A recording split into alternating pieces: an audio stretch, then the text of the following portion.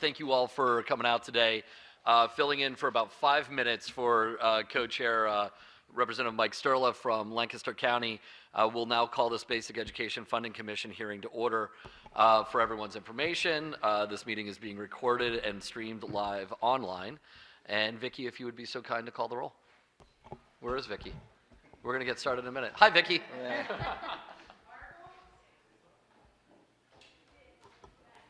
Ms. Wilkin, Senator Argyle is waiting to be let in on Zoom.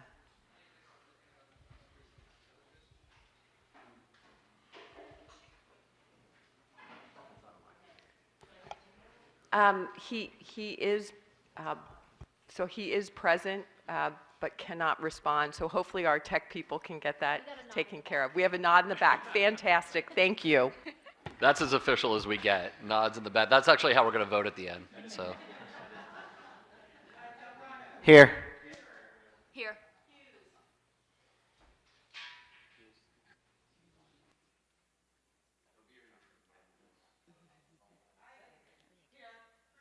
Here.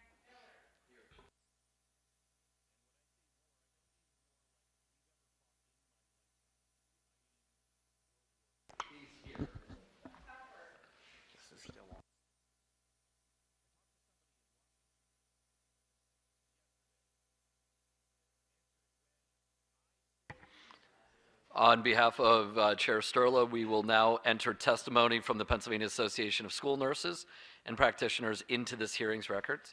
To our co-chair, Senator Kristen Phillips-Hill, do you have any opening remarks? Would you like to say anything? Thank you so much. Ms. Wilkin, I would like to have the record reflect that Representative Ryan Warner from Fayette County is attending virtually and said that he is not able to hear the roll call, but is present. So thank you again, Representative Schweier, Representative Sterla, and of course our host, State Senator Lindsey Williams, for hosting this meeting here today in her district. We are very grateful to Pittsburgh Public Schools for having us at this really unique facility, and want to give a big shout out to all of the students who made a beautiful breakfast here at their CTE school for everyone to enjoy. Really appreciate it. Today is the 7th meeting of this commission since we started taking our hearings on the road to hear from stakeholders all across the state, and we have a packed agenda. So I want to turn it over to our host, State Senator Lindsey Williams. Thank you, Chairwoman. Good morning and welcome to Senate District 38. I want to thank Pittsburgh Public Schools and the students, teachers, and staff at Westinghouse for hosting us this morning, particularly the facilities staff who came in here last night and got this all set up, and the culinary arts students who made us that delicious breakfast. Thank you to Sylvia Wilson, who's our school board member, who's here with us. I'd also like to thank my staff and the caucus staff who are here for all the work that's gone into today. There's a lot of behind the scenes work to make this possible, and they've done an amazing job. And of course, thank you to the testifiers who will be with us today, even for veteran educators and policy experts. Preparing testimony for a panel of legislators can be a little nerve-wracking, so I appreciate the time and effort you put into your testimony. Today we are in the Emergency Response Technology Program here at Westinghouse.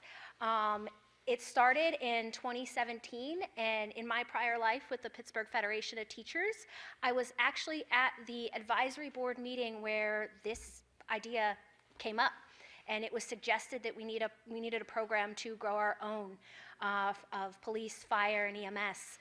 And it started with a grant from the Pittsburgh Teachers Union in cooperation with the city, who donated the vehicles that you see around the room.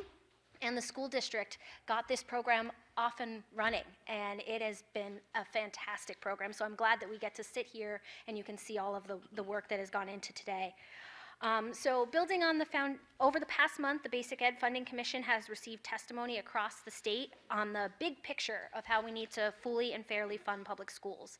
And building on that foundation, today we're going to take a closer look at some of the specific components that teachers, students, advocates, and the court all agree are integral to a comprehensive, effective, and contemporary system of public education. Programs like career and tech ed, quality pre-K, special ed, and mental health supports, and more.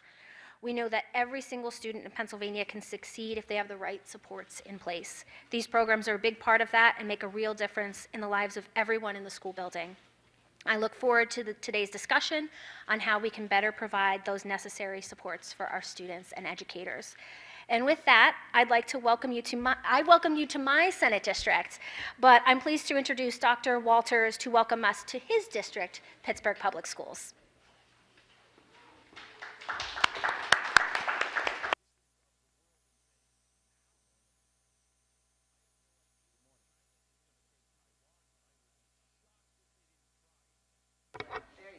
Great, much better. Again, I am Dr. Wayne Walters, proud superintendent of the Pittsburgh Public Schools. And on behalf of our board of directors, who you've met earlier, one of our board members, Sylvia Wilson, is here, the students and staff of Pittsburgh Public Schools, I want to welcome the Basic Education Funding Commission and thank you for selecting our district to host today's hearing. Thank you to co-chairs Senator Kristen Phillips-Hill and Representative Mike Scherrer for providing opportunities for multiple voices to be heard on a topic that is critical to ensuring positive outcomes and experiences for children across our Commonwealth. A special thank you to Senator Lindsey Williams of the 38th Senatorial District. You have continued to remain a champion of public education, and we're grateful to you. I must also thank Principal Clausen and the entire Pittsburgh Westinghouse School family and community for opening doors to host today's hearing. The 20,000 students we serve from pre-K to 12th grade are the heart of everything we do. We strive to meet their unique needs in 54 schools, including 1 online academy and 20 magnet schools. We serve more than 1,000 children representative of multiple nationalities and ethnicities who speak 95 different languages. And we provide them with intensive support in 12 schools that serve as English as a second language centers. And through these centers, we provide English language learners a safe place to learn and grow. Within 85 early childhood education classrooms, teachers who are certified in early childhood education ensure all young children thrive in a child-centered, developmentally appropriate environment. Today's hearing is taking place within our career and technical education programs emergency response technology classroom, one of 16 career and technical education programs offered across our district, and one of the multiple career and technical education programs offered right here at Pittsburgh Westinghouse 6 through 12. Whether a student needs academic support or enrichment activities, individualized education, assistance with social emotional development, or gaining competency with a new language, we meet them where they are and work tirelessly to fulfill their hopes and dreams. Our district's motto is students first, always, in all ways. And this is more than a tagline for me, but what it is what we must truly do if we're going to reach our district mission to become one of America's premier school districts, student-focused, well-managed, and innovative. We welcome you and thank you for your active listening on this very important topic. And again, welcome to the Pittsburgh Public Schools.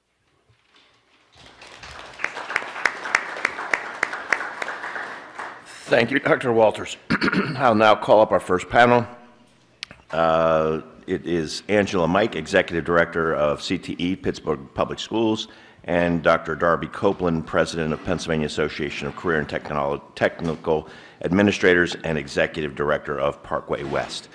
Will you please rise first and raise your right hand to be sworn in? Do you solemnly swear that the testimony you will give before the commission will be the truth, the whole truth, and nothing but the truth? I do. Thank you. Angela, you can begin. All right, good morning, everyone. So So as was mentioned, my name's Angela Mike, and I am the Executive Director of Career and Technical Education here at Pittsburgh Public Schools. And I've served in this capacity since 2010, but I've actually been with the district for 27 years.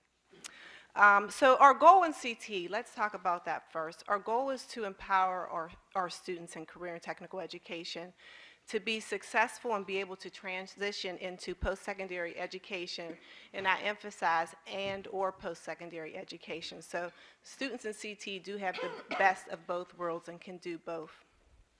We also want them to be contributing members of society. CTE prepares our students for career pathways in the global marketplace by offering experiential learning, post-secondary credits, and also industry certifications. As Dr. Walters mentioned, we have 16 different career and technical education programs, but there are actually 21 programs. We have some duplicates in our regional model, and we have programs in 6 of our high schools. Each of those programs is linked to a state-identified high-priority occupation. 15 of our programs, we use the 3-year model, so students are in our programs 3 years, 3 periods a day, which is about 2 hours a day, 5 days a week, and for 3 years, as I said. And we also this year have a little over 500 students in career and technical education, but we also provide exploratory elective courses for a little over 4,000 students in the district for exposure. So what can students gain through CTE? There are 3 main things. Stackable industry certifications that we mentioned. Yes, these are real industry recognized certifications. Transcripted dual enrollment credits. And preparation for high wage, high skills, in-demand careers. So our CTE students receive a lot of hands-on training in our labs, like the one you're sitting in today, with state-of-the-art equipment. The equipment mirrors the real world as if they were at work. They're taught by teachers who are industry professionals in their respective fields, and our students learn how to use tools, techniques, software, yes, technologies in every CTE lab, and hardware necessary for the world of work. CTE also provides academic and career counseling supports along with career preparation resources to help them obtain the competence and confidence to successfully transition into their chosen career paths. So you're probably thinking, well, what are the outcomes? Here's some outcomes for you that our students earn. Increased graduation rates in career and technical education, career and college readiness, student motivation and engagement, academic and technical proficiency, critical thinking, which is really important to be ready for the world of work and/or post-secondary, problem solving and communication skills, also known as 21st century skills, or some people now call them power skills. Access to entry-level positions, and this is really important, career laddering jobs, so they can use those stackable industry certifications to move up and have upward mobility where they choose to work. The work that we do and the impact of our programs would not be possible without the funding that we receive from our government, so thank you. At the federal level, we have received short-term funding from our ESSER grant, the Business Education Partnership Grant, and of course our annual Perkins Grant that is so important for us in career and technical education that keeps us running every year. At the state level, we annually receive subsidies for every student enrolled in the program starting in 10th grade and above, and we also received the Supplemental Equipment Grant. The state also recently reinstated the funding for dual enrollment, and we thank you and we appreciate that also, because that also benefits all our kids in PPS, including the career and technical education students. We were really happy about that. We received the grant from the Governor's Emergency Education Relief Fund also, and we also got a 2-year grant through the Pennsylvania Department of Labor, which has helped us across all of our CTE programs, so thank you again. So how has the funding really helped our programs and our students? I'm going to go into a little bit more detail and talk about that federal funding that came down and how it helped, and then I'll talk about what through the state level. So let's talk about Perkins fundings. What does it cover for us? It covers some salaries so that we can have career counselors for CT kids, an English and mathematics integration teacher, which really helps our students in career and technical education, and the teachers. Also, we have one cooperative education coordinator that the Perkins Funds helps us with, and we were finally able to reinstate that position after 11 years, so thank you again. Perkins funding is also used to pay for really important industry certifications. So those stackable industry certifications, the barrier is removed for our students because we're paying for those certs when our students are in our programs. Also, student transportation, so that they can go out on job exploration field trips, which is another key component of career and technical education. It also pays for equipment, technology for our labs, plus it provides additional professional development to be had by our staff so that we can keep up to date too for the students and teachers, and our teachers can be up to date and current. I'll talk a little bit about ESSER funds. We use this, and we were really excited about this, to cover air conditioning costs in 5 of our programs. And our buildings are old. We don't have air conditioning, most of them. So we really had to take a look at our 6 buildings with our programs and see where would best help us. And so that down the road, not only would we help our students during the day to be comfortable in their labs and be able to work, but we probably could do some things in the summer now. So thank you again. That air conditioning really meant a lot to the programs who got that. We love to had that go across all of them, but we're grateful for what we got. Also, that funding helped us to get some lighting. So in some of our programs, the lighting needed to be updated, and we were able to do that. And then we also were able to purchase 2 tiny house kits. You probably saw one coming in, one here and one at Carrick High School for our carpentry programs. And that really helps to build capacity within our carpentry programs and the work that we do with our Carpenters Union. So next is the Business Education Partnership Grant. We received that through Partner for Work, which is our local workforce development board. That's our WIB. And they provided supplemental support for a pilot program through Allegheny Health Network. And that allowed our health career students to get positions to become patient care technicians. And they were able to leave in their senior year and go to Allegheny Health Network at West Penn Hospital and also at Allegheny General Hospital and make $16.50 an hour in their senior year. So the skills that they learned in their program, they were able to put it into practice and make money, which is what CT is supposed to do for our students. So we saw it come to life in that program. And a lot of the barriers for those students, again, were eliminated because of the funding through that grant helped us with transportation and additional certification costs to get them prepared to go to work. So at the state level, annual subsidies, we appreciate these also. They help to cover the cost that's not funded by other funding that we talked about. And through subsidies, the funding that comes in, we're able to get more student uniforms, supplies, equipment, specialty furniture, and support students to be in a career and technical organization, which we are a part of Skills USA. Our supplemental equipment grant, I want to talk about that a little bit too. Through our occupational advisory committees, they recommend and they come and they look through our labs and they help us, those industry partners, what do we need to have in our labs to make sure that we're current and up to date, the students are ready to go to work. And the suggestions that were made, because we had that supplemental equipment grant, we were able to get some things for our program teachers, and I'll give you some examples. So our last allocation that we got, we used to purchase a downdraft table for our carpentry program right here at Westinghouse High School. We were also able to get a glue pull repair collision system for our auto body repair program at Brashear, an ECG simulator, catheterization simulator, human skeleton, and a human torso model for our health careers programs, which is our largest program in the district, at Carrick High School, Perry, and Westinghouse. We actually have 4 teachers for our health careers programs across those 3 schools. Gear funding. So we have some photos just to give you an idea, and hopefully we're able to share them. And I'll start to talk, and hopefully something pops up on the screen. So we were able to get, everybody's familiar with this new virtual reality simulations, right? Everybody's into it. I even tried it with my kids, different games and things. But here's how we're using it in the classroom. We purchased, through our gear funds, a sim spray powder training bay for our automotive body repair program. So this is a safe and cost-effective virtual reality training tool for painters and coaters.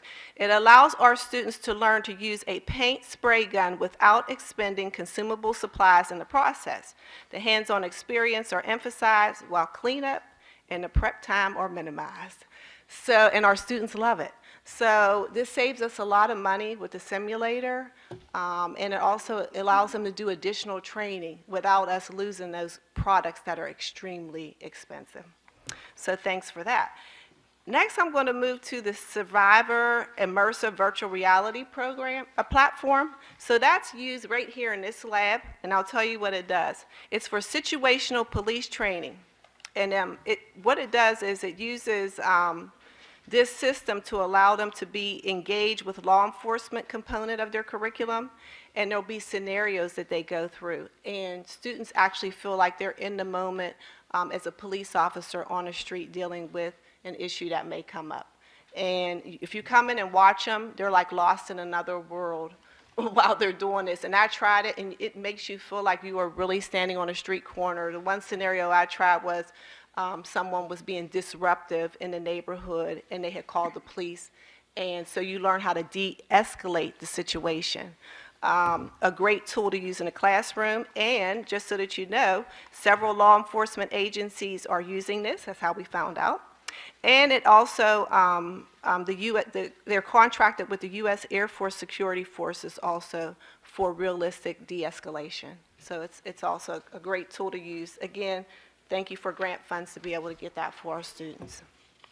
We also were awarded a two-year school-to-work grant through the Department of Labor, where our carpentry pre-apprenticeship program is able to use, again, to remove barriers. So the funding from there helps to cover costs for students to transition into the Carpenters Union from the pre-apprenticeship to the apprenticeship program. You'd be surprised, but this grant is helping us in ways.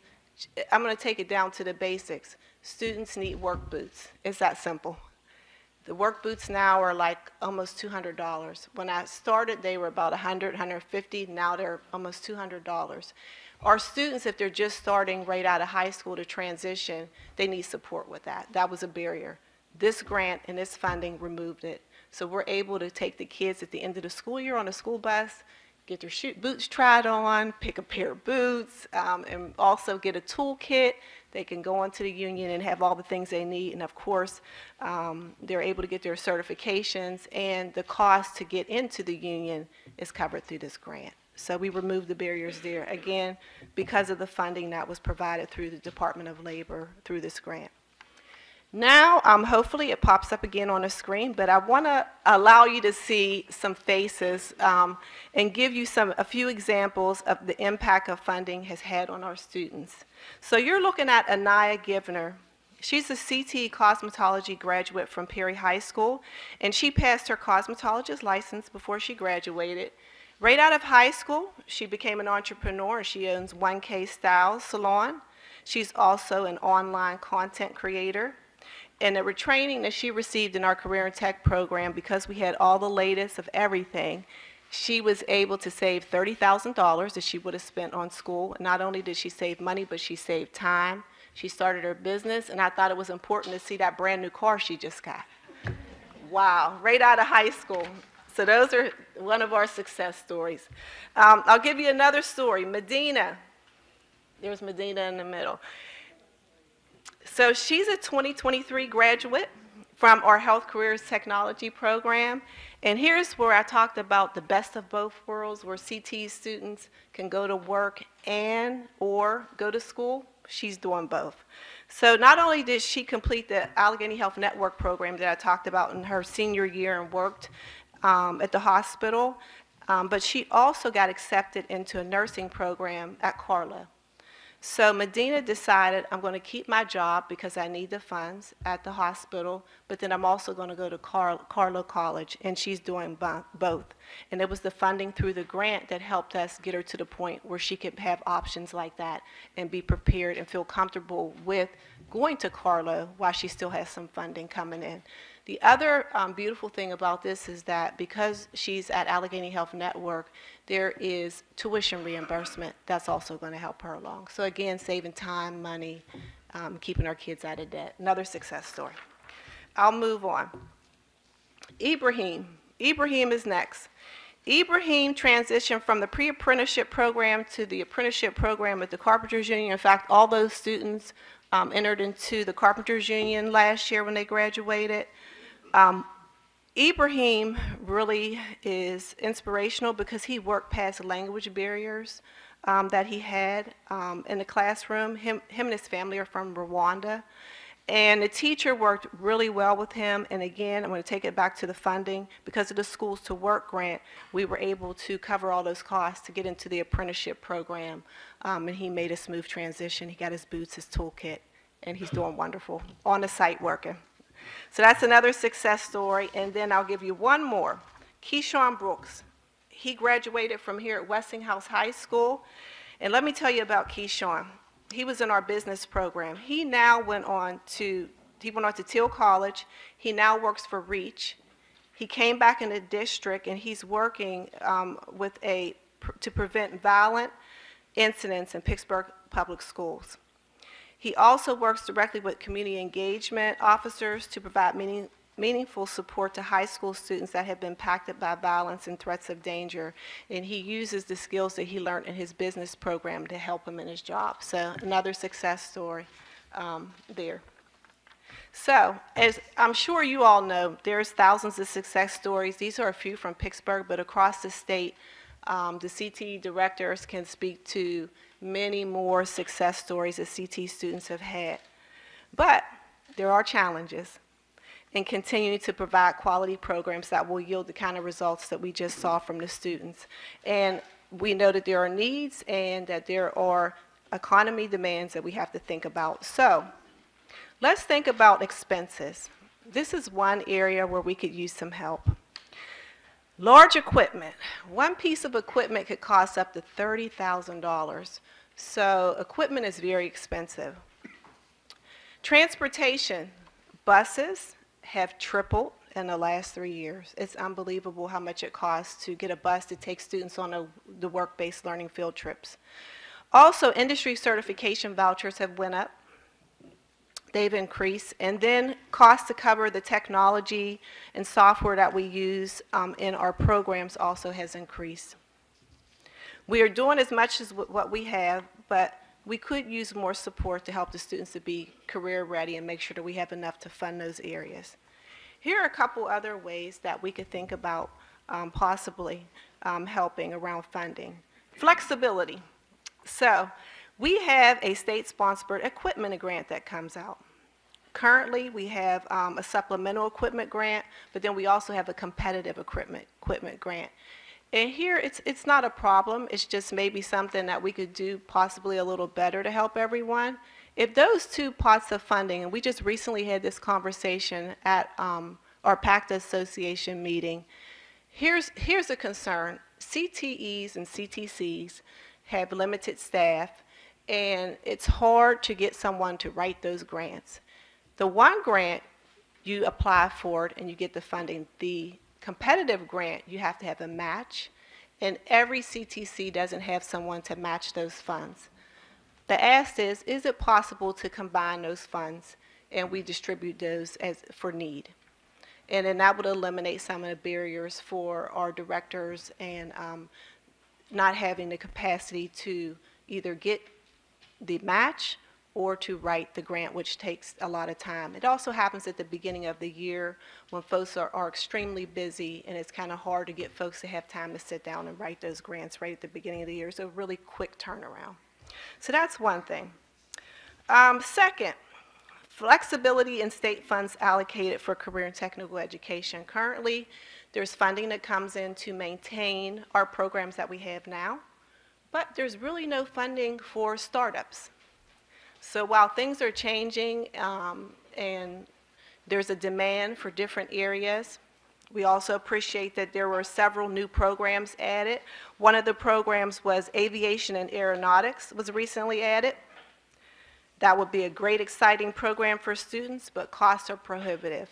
And there's no startup costs. We get costs to maintain and keep the programs that we have.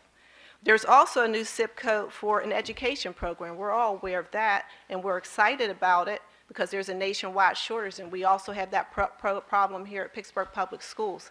However, you still need startup costs to start that program.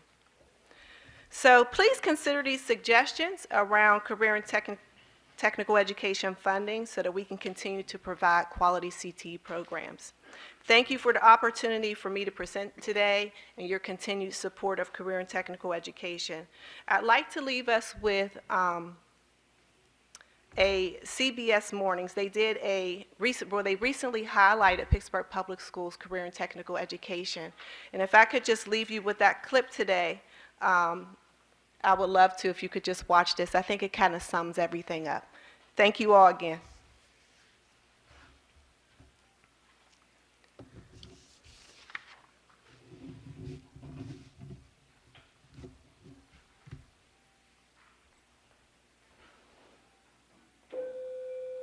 Excuse the interruption. Nurse, please come to the main office. Nurse, please come to the main office.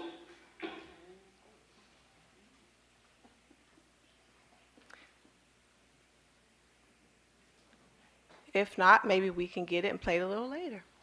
Okay.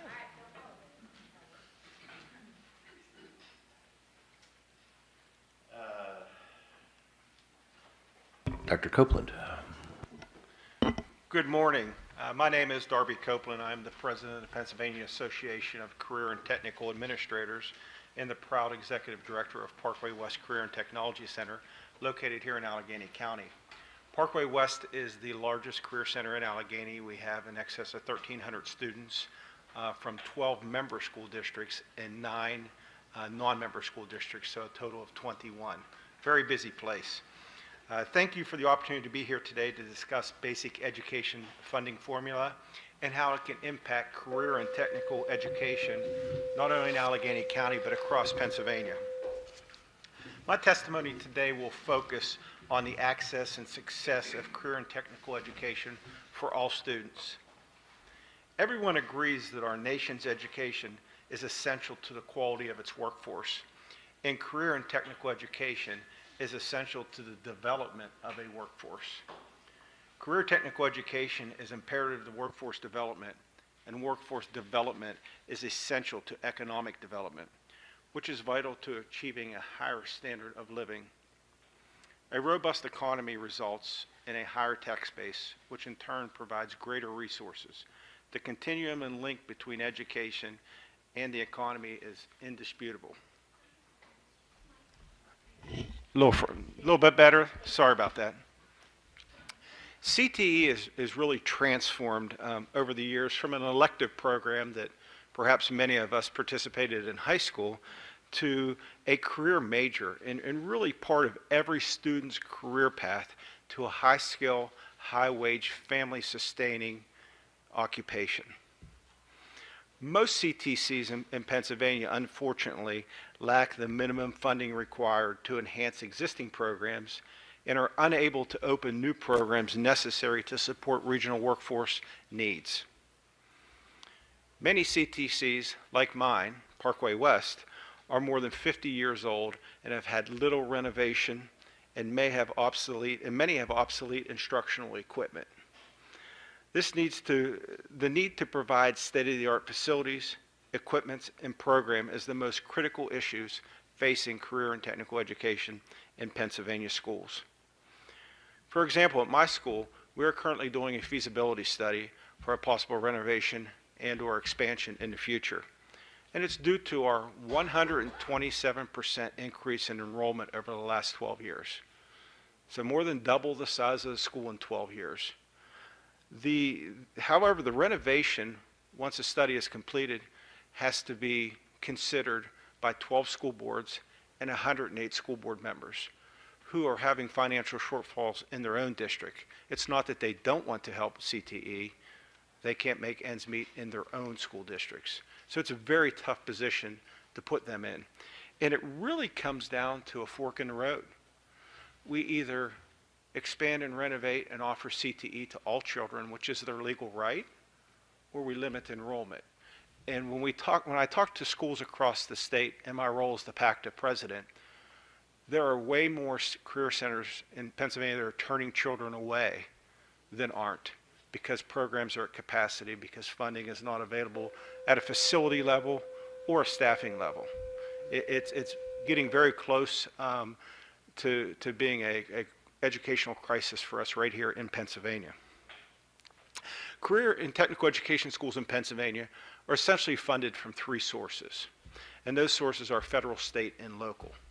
So from a federal side, we receive Carl D. Perkins funding, and that represents, it varies from school to school, but it's about 3% of the average CTE's funding. So those funds are more often than not utilized to assist with special education needs. School districts, as you know, receive IDEA funding for special education students. However, that funding does not follow the students to the Career Center.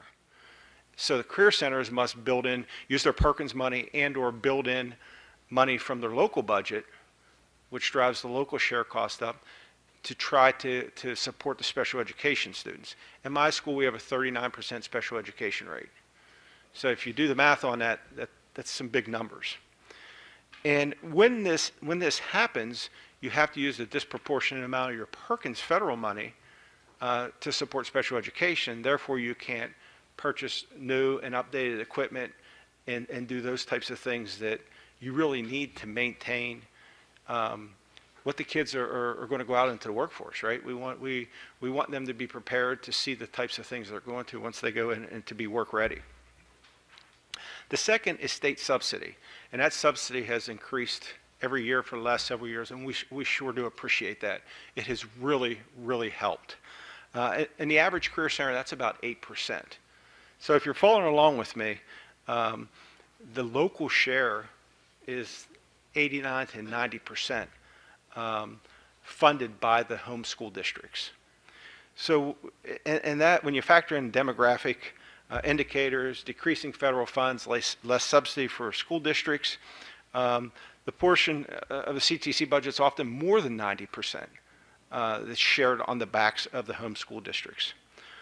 Ultimately, most school districts support CTE by and large, but again, it's a pie, right? There's so much money in that pie, and if they have to pay their own bills and they have to also try to take care of the career center, it's a very, very difficult decision that we put school board members in to try to fund the CTE. The current method of funding was determined in the mid-1960s by the Pennsylvania Department of Education, and it was sent out through guidelines when jointures began. So Career and Technical Education in America started with the Smith-Hughes Act, and in the 60s, the majority of the school, 60s and early 70s, the majority of the area career centers were built in Pennsylvania.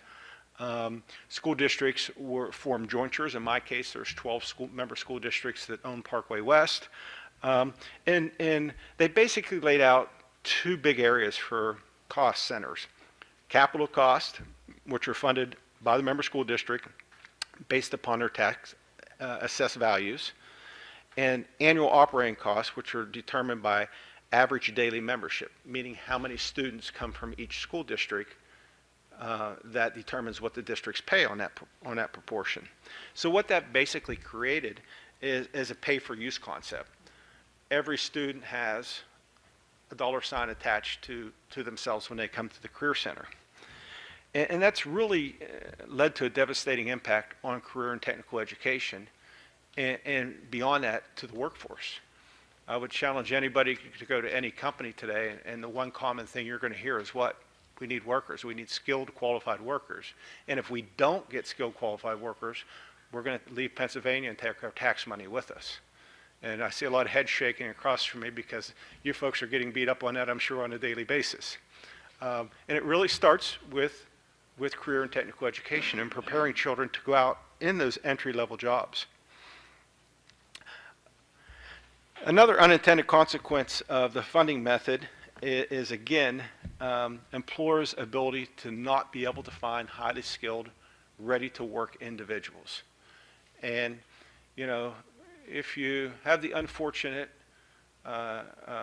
situation where your car gets wrecked and you go to a local body shop, it's a long time to get your car fixed.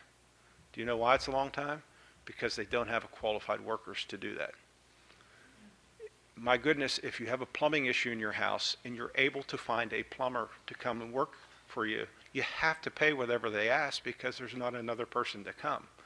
And these stories can go on, but I think you get my drift with where we're at.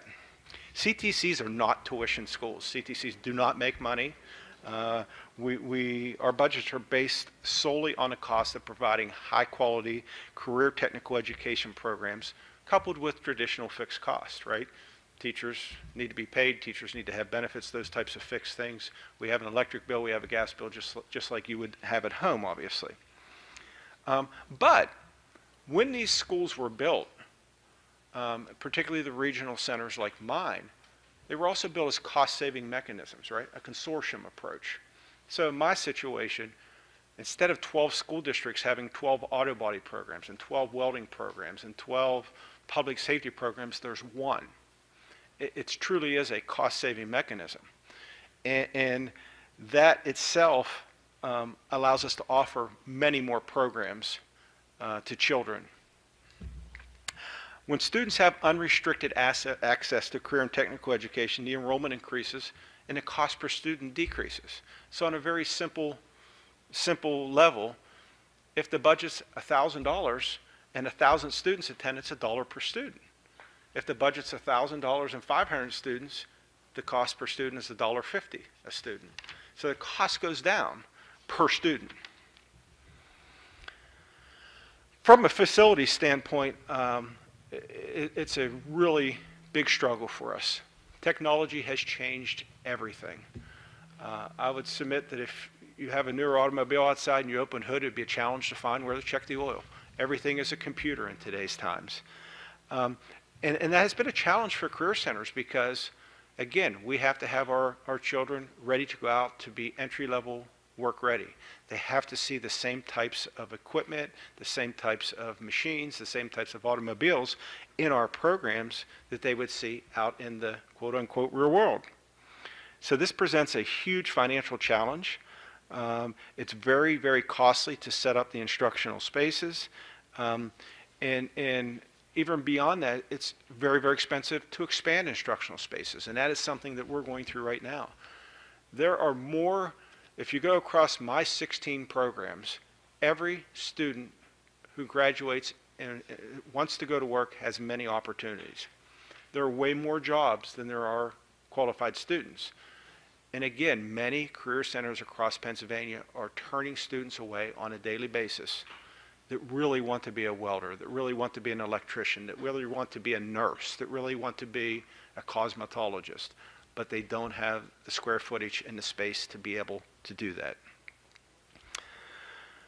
For our districts that fund our schools, and I'm very blessed with the districts that attend Parkway West, they've always had Parkway a priority.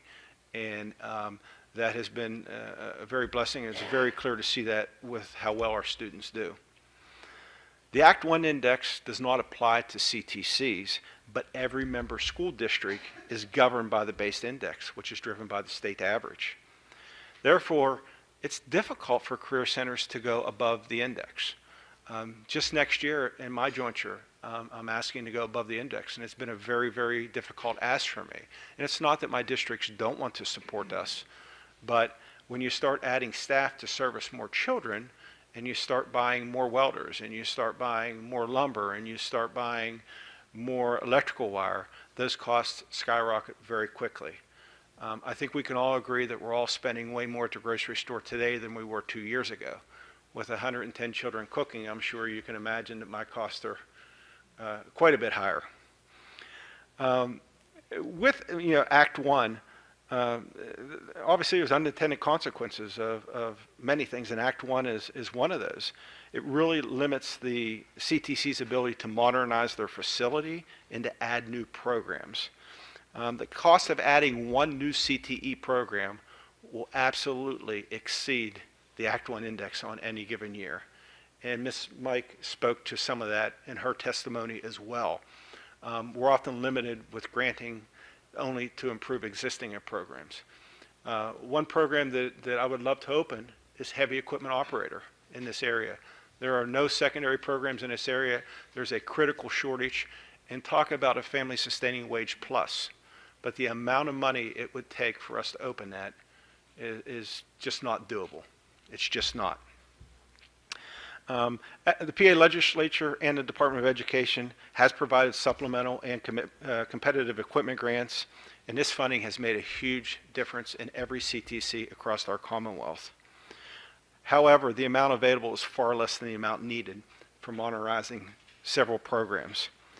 For example, in an auto body program, a paint booth far exceeds $100,000. The maximum on a matching funding is $50,000. But as Mrs. Mike alluded to, you have to have that $50,000 match. And in Southwest Pennsylvania, there are a lot of small schools which has one or two administrators. And it's a bandwidth issue of being able to write the grants, to be able to find the matches. I echo her ask to you that money all be moved into the supplemental line item, which is much easier to utilize and will affect every kid in CTE across Pennsylvania, not only children who go to schools that have the staff to write grants. So I can't echo that enough. For many CTCs across the state, the competitive and the supplemental grant are the only avenues to get additional equipment because their budgets are just stretched so very far. From an access perspective, despite the fact that CTE is a right for every child in Pennsylvania, if a child wants CTE, they have to be given it. Despite that right, school districts determine who come to a career and technical center. And the process of selecting students is very different across virtually every school district in Pennsylvania. But one constant is the district does ultimately make the decision on who comes to the career centers. Now, if a student is denied that, and I do get a call or two of that every year, when a parent calls, of course the districts allow those children to go. But sometimes the reason children don't come isn't necessarily the fault of the school district. It's the fault of not having funding to have career counselors, something else that you heard earlier today. The ability to really talk to kids about what they want to do with their life. You know, as we look at colleges, and I'm sure you folks have heard the statistics, you know, what percentage of kids, the last statistics I saw in Pennsylvania were that 56% of kids who go off to a four-year college graduate in 6 years. So first question is, where are the rest of them? Is anybody looking for them? And the second question becomes, why does it take 6 years? We see a lot of churn in a career center. If a student comes and says, I really want to be a welder, we let them try welding. And if that doesn't work out, and they say, maybe nursing's the thing for me, we'll let you try nursing. And if that doesn't work, maybe they want to be a auto mechanic. And by goodness, when they get to that program where that synergy happens, where that passion is and they want to do it, everything in their life gets better. Their school attendance gets better. Their grades gets better. Oftentimes for kids from low socioeconomic districts, they're able to bring money in to help them survive and their families survive. So it's okay for kids to figure out what they like and what they don't like, what they're good at and what they're not good at. That gets them out there much quicker and much faster. The one thing, and I would challenge every one of you to reach out to your career center directors in your state and check my facts on this. The one thing that I guarantee you each and every one of them would tell you is that they've had people recently and regularly during their career tell them and I'm talking about employers, students, parents, CTE is the best kept secret. We didn't know what this place was. We thought it was a place where those kids go. We hear this regularly. And when you think about that, it's kind of disheartening. You know, if a child really has a dream to be a nurse, a pharmacist, a physician, fill in the blank, if they could have some exposure to that at the secondary level and really see what that means, right? I think all of us have perceptions of what every job is, but we really don't understand what every job is. You know, there are some people, I'm sure, who think it's pretty easy to be a legislator, but I bet there's some people in the room saying that's just not the case now, is it? Right? You get beat up 6 ways from Sunday every day. So to really get that option, to really understand what it is and really authentically say, this is where I want, this is my passion, this is where I want to spend the rest of my life. Student access has been restricted for a number of years. There's no question. If it wasn't, we wouldn't, CTC directors across the street wouldn't receive these phone calls from folks saying, hey, my child really wants to do CTE, and we were told no. And what happens in some places is those numbers, those dollar signs get put on a student's head, and we can only afford to send X number of students to the Career Center. Just in recent memory, in my own jointure, a school district tried to eliminate an entire grade level of children from coming to the Career Center to balance a budget. That did not happen in the long run, but that was the third time that that was attempted by that school district. What a disservice to children. What a disservice to the regional workforce. And we're very thankful that we were able to get ahead of that and get that fixed to where we need to be. So I, much like Mrs. Mike, will leave you with a few recommendations that I hope you'll think about as we wrap up my portion of the testimony this morning.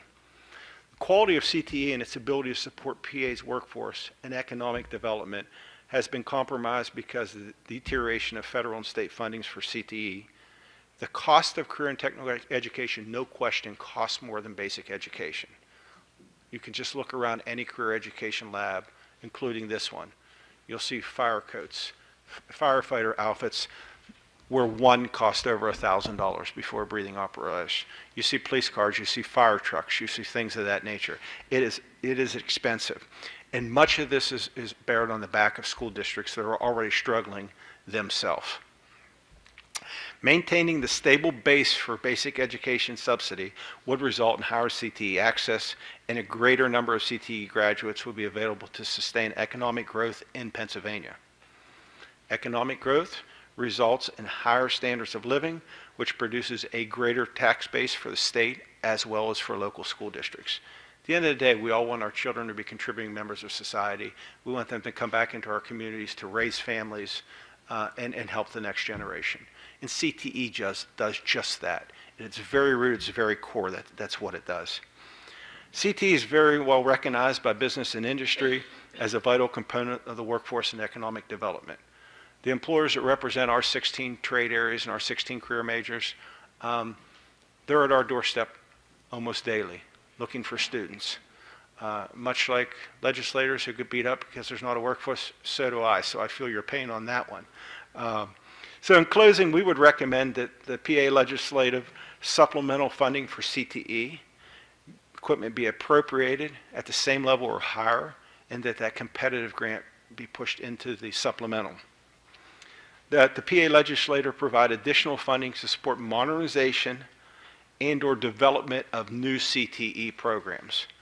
There's a lot changing in our region and in our state, and it's very difficult again for career centers because remember, to open one program, that exceeds the Act 1 index in most situations. Funding be established to increase the availability of career counseling and information for all PA students in each school district in Pennsylvania. And funding to be established to support the renovation and expansion of career and technology education centers. Ladies and gentlemen, thank you for the opportunity to testify this morning. I'll be happy to answer any questions you may have. Thank you. We're going to lead off with Representative Ortiz. Thank you, Mr. Chairman. Thank you both for being here today and the work that you do. I know through both of your testimonies you had touched a little bit on some of your partnerships that you have, and I was wondering if you could expand a little bit more on some of the private partnerships that you have, where maybe you have businesses investing directly in your programs, working with you on certifications, perhaps even providing equipment, maybe in facilities and other resources. And also maybe some of the partnerships you have with some of our local trade unions in the area. I know, Ms. Mike, you brought up the Carpenters Union. Great program, great apprenticeship program. The operating engineers, Dr. Copeland, when you were talking about heavy equipment, that was the first thought that popped into my mind. I know that they're looking for people like crazy now, but I was wondering if both of you could talk about that. Sure. We have a lot of folks in the city of Pittsburgh who are supporting us. I'll give you a couple examples. I'll start with our mayor, Mayor Jeni, the city of Pittsburgh. So we have a partnership with them. We actually started that partnership under Mayor Perduto when Senator Williams mentioned starting this program that you're in right now. So that's where the partnership began, and I'm going to tell you how it grew. So under Mayor Perduto, he donated what you see here in this lab, the police car, the fire engine, and the ambulance that's behind me. But not only did he do that, they also continue to work with us and our students and provided folks to be a part of our occupational advisory, do in-class demonstrations, and for our students to go on site to do ride-alongs and work with them. That partnership expanded when Mayor Jeni came, and now we have our partnership, and it has a name. It's under his plan for Prepare to Prosper, and it's I think Pathways to Prosperity, and our little piece of that plan is Prepare to Prosper. So under that plan, this is really exciting because the mayor said any student that comes out of a career and tech program, we match our CT programs to his departments, and saw where the connection was. Those students can have a job in those departments. We work with their HR department. They are rewriting some of those job descriptions to fit entry level, and our students can go into those jobs. So that's one piece. Last year and over the summer, they did paid internships with the city of Pittsburgh. But the second piece to that, in his transition plan, he even went even deeper. He said, any kid that comes out, if I don't have a job at the city, then I'll get other partners to come on board and make sure they get a job. So guaranteed jobs for every student. So that partnership's going great. Their EMT director or chief works with our program here, and they also send one of their instructors in to co-teach with our teacher to make sure that transition into the city is good. Another partnership, the steam fitters. I have to talk about the steam fitters for a minute. They came in, Ken Broad, I'm going to say the name. Thank you, thank you. Absolutely phenomenal. He came himself and did a tour of our lab, walked through the lab, talked to the students, and pointed out right away, you could use this, you could use that. The next thing I knew, $30,000 or over $30,000 of equipment showed up at the HVAC lab at Alderdice High School. That's a partnership. That's someone who cares, really stepped up, just like the mayor's office, and said, we're here for the kids. We need them. It's a supply and demand issue. It's a win-win for all of us. Let's be partners. The other thing that I love the new model with the pre-apprenticeship. So while we have partnerships with folks, that a model to do a pre-apprenticeship puts everything into a formal. You can do an MOU, which is great. But the pre-apprenticeship makes you sit down with the partner and write out, what are you going to do in your curriculum that matches to what we need when they leave? So now the partnership on both ends, you're contributing to what's going to happen in the classroom and outside. Another great partnership with the union, as you mentioned, the pre-apprenticeship, which folds right into the apprenticeship program. Give another shout out to Allegheny Health Network, UPMC, who has come on board too. And yes, they're donating equipment that you asked about, long story short. And they are also supporting with out-of-school experiences and coming in the classroom and actually working with the students. So those are some examples. So I'll give you a few examples from Parkway West standpoint. We do have a wonderful relationship with all the unions, all 16 trade unions. They work collaboratively with us. And we send students each and every year. We also send students to the non-union side of the house as well. So our goal is to prepare all the students for all the opportunities, and then they can decide what best fits them and where they want to go. But I do have two particular partnerships I'd like to share with you, one that's established and one that's in the process of being established that I'm very excited about.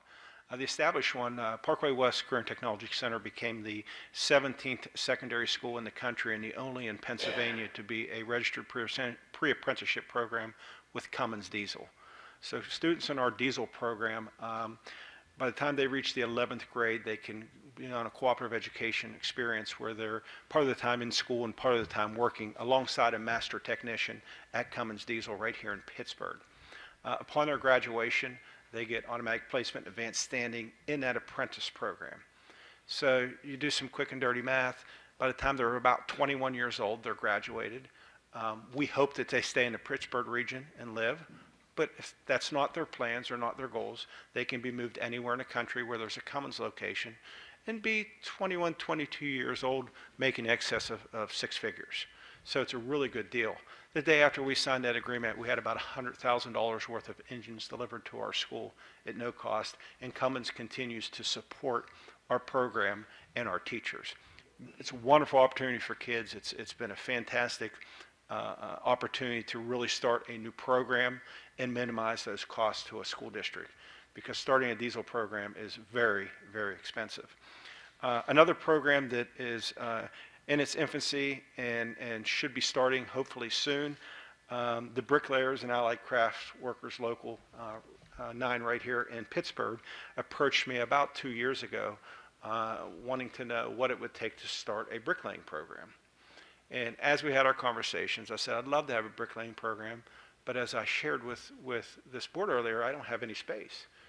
Well, what's it going to take, Dr. Copeland? I said, well, I need a building. They said, no problem, we'll build you a building.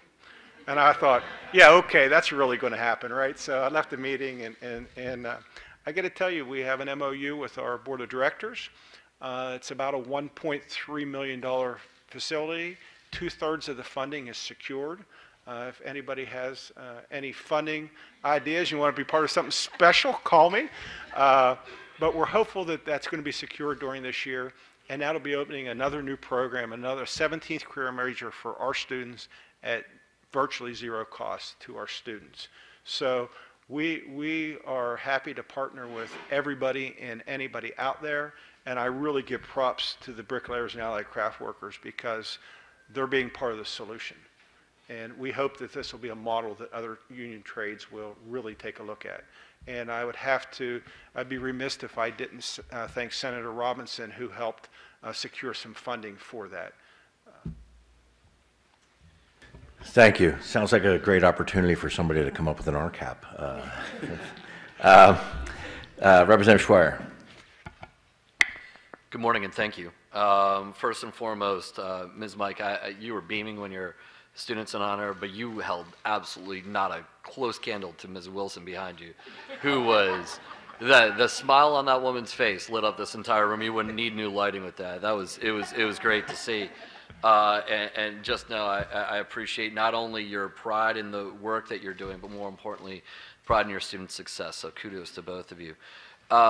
As we go through these hearings, and as you heard, I think this is our 7th hearing, there's been a number of, in my chicken scratch notes here, a couple of sort of random things. Mr. Copeland, you talked about facility needs routinely.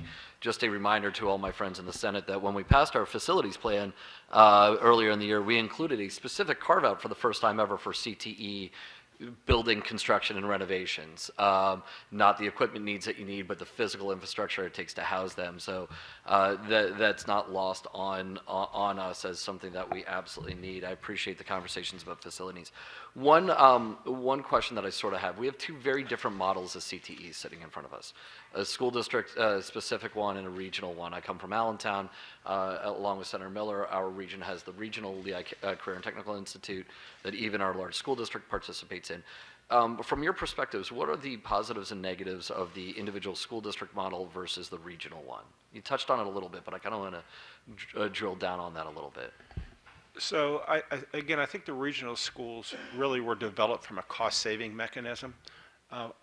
The difficulties with that is the transportation time and the amount of time that students leave during the course of a school day.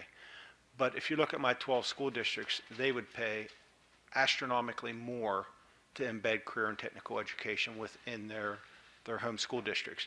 The city of Pittsburgh being a very large district, serving thousands and thousands of children, perhaps it makes sense to have it here. But I think for regional centers, for a school district to pull out of the regional center and start their own, I don't know that anybody could possibly afford that. I think that when you have a regional center, you also have the opportunity to have more offerings because everybody's sharing in that cost. I don't know, do you have anything you want to add, Angela? No, I think you did a good job of covering it.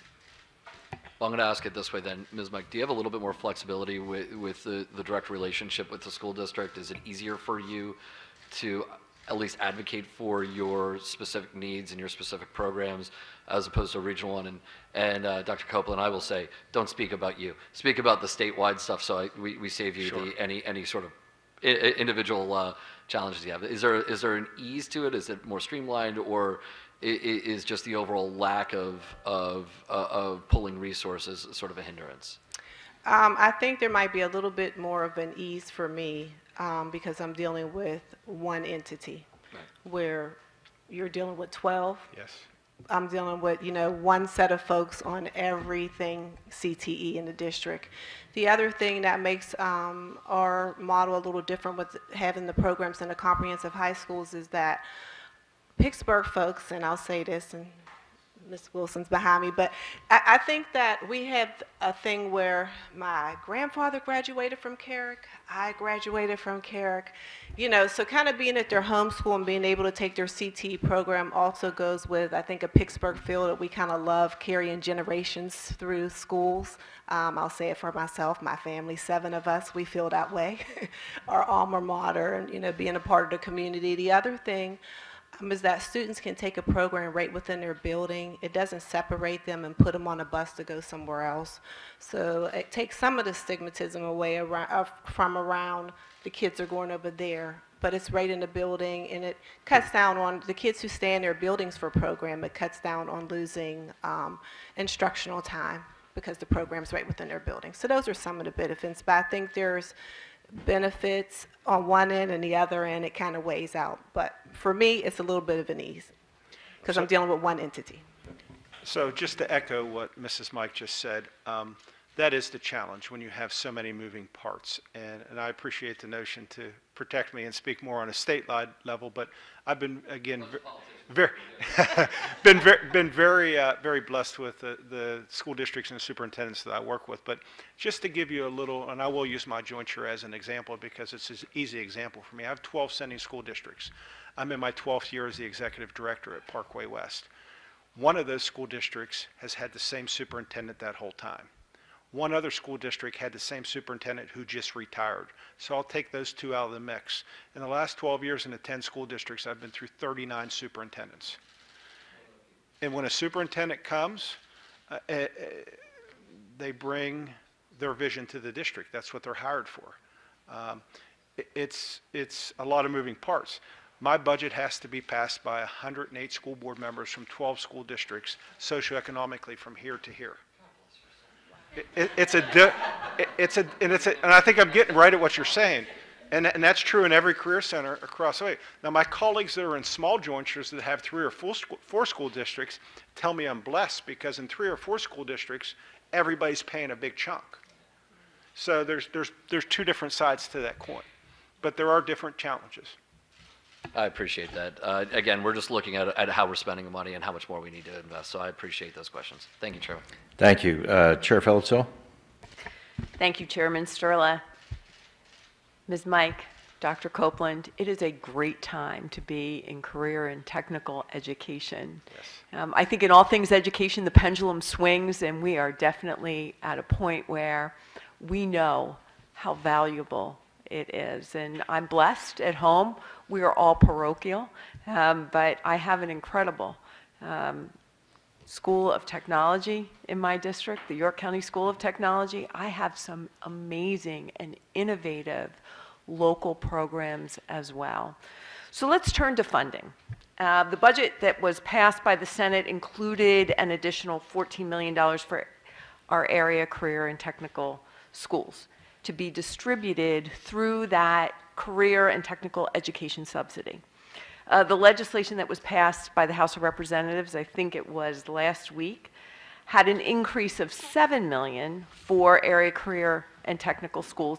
That remaining $7 million of that $14 million would then be used to increase the amount of discretionary PA Smart grants that are awarded by the Department of Education for K-12 STEM initiatives. So my question to you is, were you surprised to see that increased funding for area career and technical schools being redirected to increase those PA Smart grants?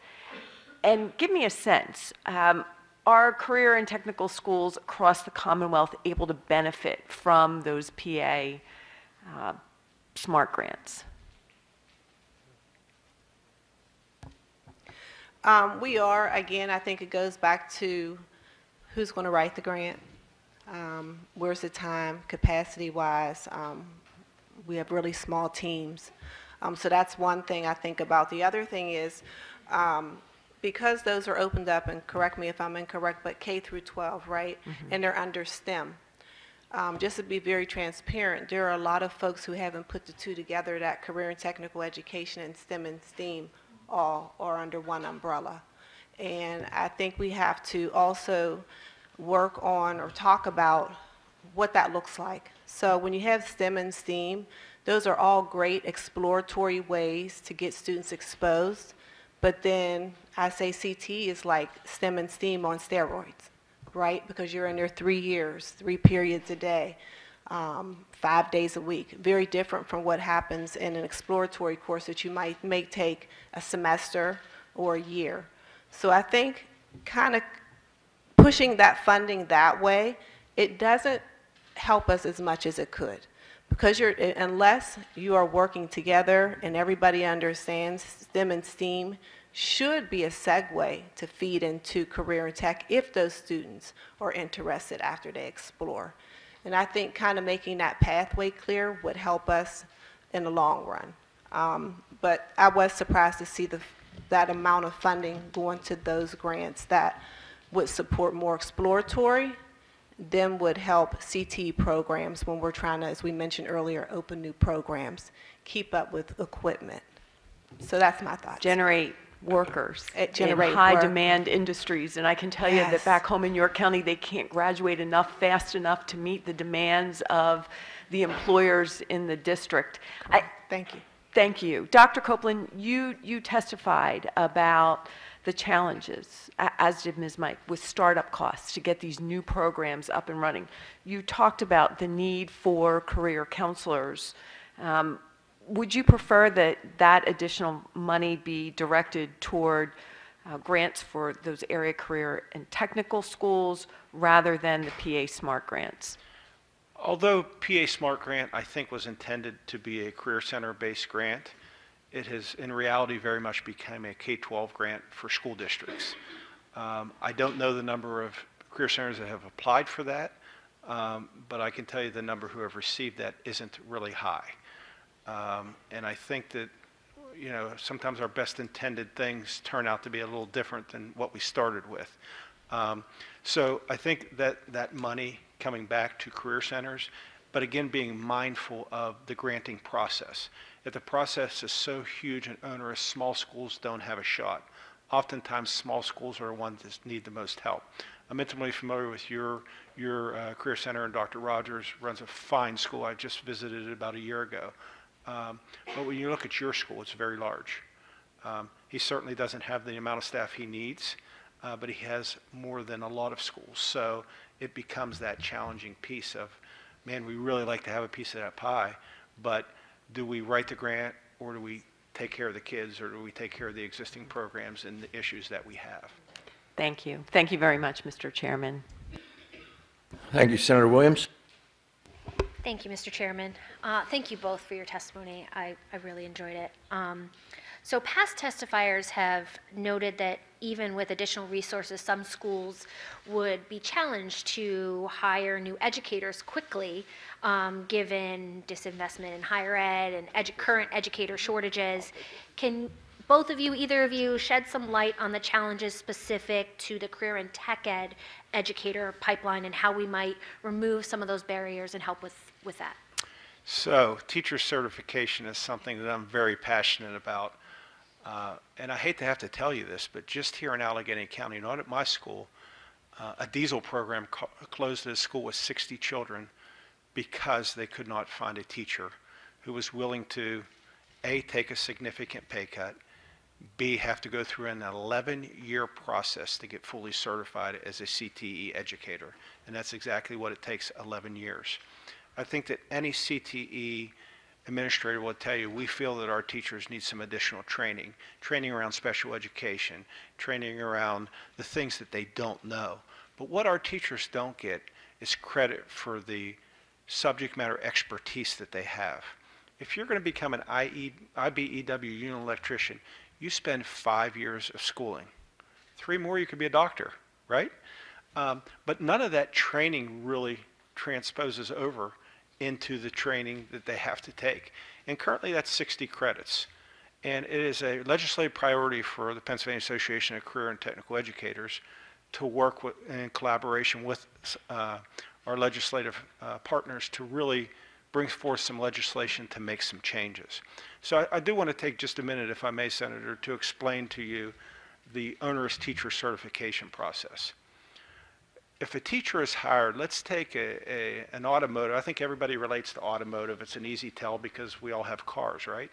So an individual becomes an ASE master mechanic who is certified to the highest level by the industry, has to first come in and pay $400 to $500 to take a what we call an OCA, an occupational competency assessment.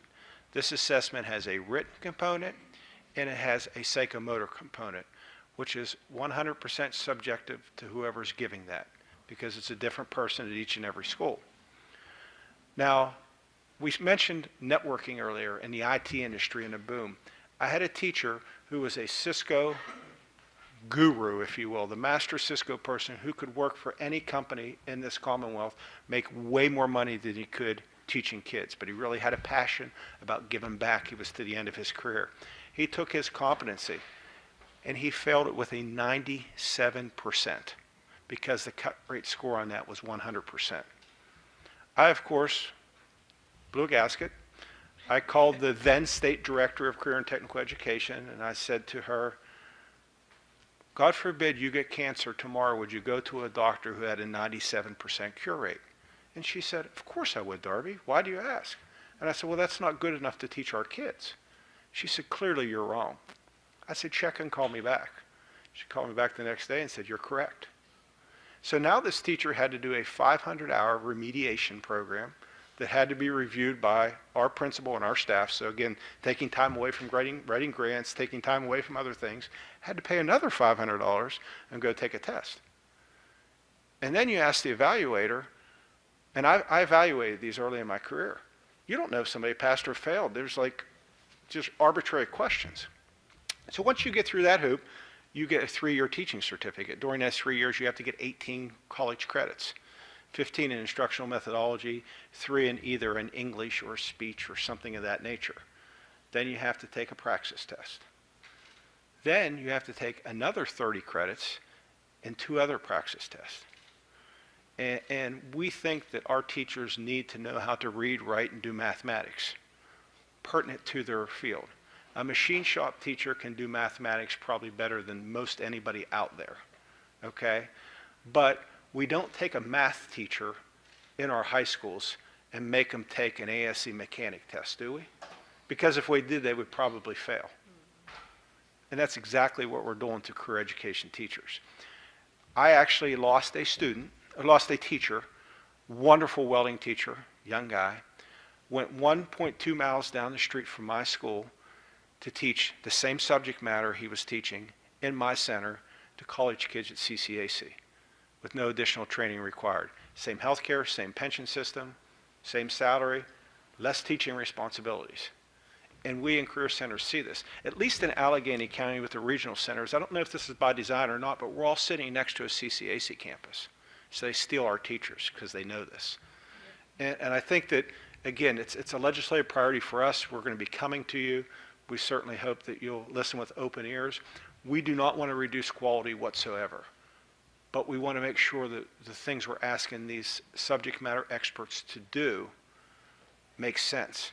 That nurse with a master's degree or a doctorate degree who can teach people to be nurses at the post-secondary level aren't qualified to teach kids how to go down that path. Same with our doctors of physical therapy, who can teach doctoral level courses, but they can't teach in a secondary school. There's a disconnect there. And I'm dominating this question because I'm passionate about it because I've lost so many staff. I might have had a feeling that you had. Senator Williams and I have had this conversation before. We really need some help, and we're going to be coming forward very soon with some recommendations that we hope will really help to get that. We really like that mentorship, internship kind of model that some other states utilize. And when you look at every state around us, our career ed teachers have to do significantly more. And if it were things that mattered or really made them significantly better instructors, we would be all for that. But making a welding teacher take a geography class doesn't make them a better welding teacher. Angela, do you have anything to add? Darby covered it well. The only thing I would add is that you're asking many of them to take a pay cut, go to school with many schools, no reimbursement also. And in interviews, after we have that final conversation with HR, people are like, no, thank you. So to have really good quality teachers, that process does need some support for change, for sure. Thank you so much to both of you. Thank you. Thank you. Senator Rothman? Thank you. I really don't have any questions, just a comment. Thank you so much for being here. And I have two CTs in my district. One is it's co-located with the high school at Carlisle. It's an amazing place, and you walk down the hallway and you can smell the culinary arts, and you can smell the sawdust and the construction area and the auto mechanic stuff. But they've been able to use that co-location to attract students to say, oh, I'm going to go take a course in one of the programs. So I appreciate that. And then I have Cumberland Perry-Votech, which, like you've talked about, has a waiting list of people to get in, young kids to get in. So I'm glad you talked about the stigma and removing the stigma. When I went to school, it really was. It was general college education, and then the other kids, it happened to be most of those other kids now own their own businesses and are all doing very well. So I'm glad you pointed that out, and look forward to working with you both to improve the system and to make sure that we put as much emphasis on CTE as we have on college prep or anything else. So thank you. Thank you, Senator. Thank you. Senator Miller? Thank you. Thank you, both of you, for testifying today. Recently toured the Digital Foundry in New Kensington with Senator Pittman, and was also at the Innovation District in downtown Pittsburgh. Really impressed with the innovative environment, trying to replicate both back in the Lehigh Valley. Just want to see what your thoughts or what you guys are doing for supporting entrepreneurship in both, allowing people to start their own businesses if they don't want to go, into a different career. So every one of our career majors has a unit on just that. And, as the senator just stated, we have a number of kids who've come through who are making a lot of money having their own businesses. And, I often refer to heating, ventilation, air conditioning when you're talking about it's a very easy area to buy a van and be a one-person show and make an awful lot of money, right? So we do hit that in every one of our career majors. I'm sure you do as well, Angela, in your programs. And we have a lot of kids who really do well with that. And, one thing that I want to make sure that I didn't come across as being anti-college, because we're certainly not. I believe every one of our children need to go on post-secondary to be highly successful. Sometimes that might be a business degree to open that small business, or whatever it might be. But more often than not, that's a technical school or a community college where the kids become very successful. But you look nationwide, statistically, only a third of students nationwide that need a bachelor's degree or higher. A third. That's every physician, that's every dentist, that's every attorney, you fill in the blanks. But we routinely send in the high 90 percentiles to four-year degree granting institutions. And then we scratch our head and say, how did student loan debt get to be where it's at, right? So to answer your question, yes, very much so. Same thing as Darby said, except for I'll say we also, and I'm sure Darby does also, we focus on those PA career education and work standards. And there's 4 buckets, and that last bucket is specific to entrepreneurship. And we make sure with our career counselors, the students go through those standards and are able to figure out if that's the path they want to take, because every student has to have a plan before they graduate, and that is a confirmed plan. So we get the proof and make sure they all have a plan and an e-portfolio before they leave. And some of our students have chose entrepreneurship. You saw the one young lady in cosmetology, and we were able to get her set up. It just so happened we were also able to get her equipment donated from one of our local salons to start her salon. So we talked about equipment and things. Not only do we get it for the schools, but we try to get it for those entrepreneurs who want to start their own business too. Thank you. One more quick question. I'm sure you're familiar with the court ruling recently that they were unconstitutionally funding education across the Commonwealth. And one thing that the court's opinion, the judge's opinion, was that we're, the adequacy target and making sure that we're adequately funding. And I heard that in the funding, you're spending a lot of it on special ed and other things, and that there's a big gap there. And if we want to send a message to companies and more importantly families to put down their roots in Pennsylvania, we have to fill that gap. And is there a way that you quantify that gap in terms of need for investment for those so we're not turning away students from programs or not opening up programs that would be beneficial to attracting companies? I don't know that I could quantify a number right here on the spot, but what I can tell you is as long as those costs are put on the backs of school districts that are already struggling, expansion's just not going to happen. It's not because they don't want to. It's not because they don't care about career and technical education or the kids that attend it. They have to take care of home first. Yep.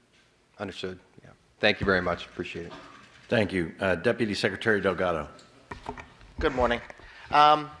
Backtrack a little bit to Keystones, right? Keystones have different pathways to graduation, and CT, I believe, is number 3 for pathway for graduation. Have you seen an increase in your enrollment? Because if enrollment increases, then you have more teachers and more costs. So with the graduation requirement and CTE being allowed to be used as a graduation requirement, have you seen an increase in your enrollment? And then what percentage of your kids in your school districts are graduating and meeting that requirement based off of the CTE requirement? I think CTE across the Commonwealth has seen explosive enrollment growth. I don't know that it can be attributed directly to the alternative pathway you're speaking of.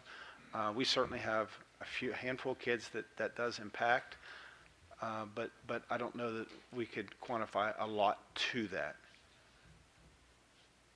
I would agree, but I would say that we are grateful for that alternative Absolutely. pathway for graduation because many of those students are utilizing that alternative pathway.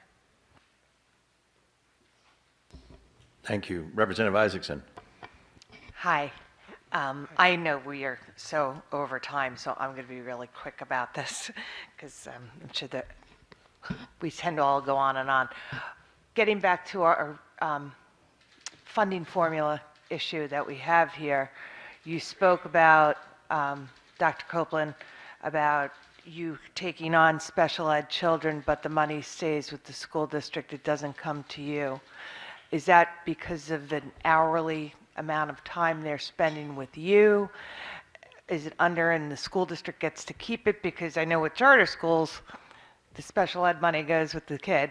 And so I didn't know if that was at a time of attendance issue, but also just all around, what I've taken from both of your testimony today is that we have this great opportunity of CTE in access in school districts across this Commonwealth, but the CTE educational experience is more costly implementing, while desperately necessary, desperately needed to keep higher ed costs down, debts for people, get a pipeline.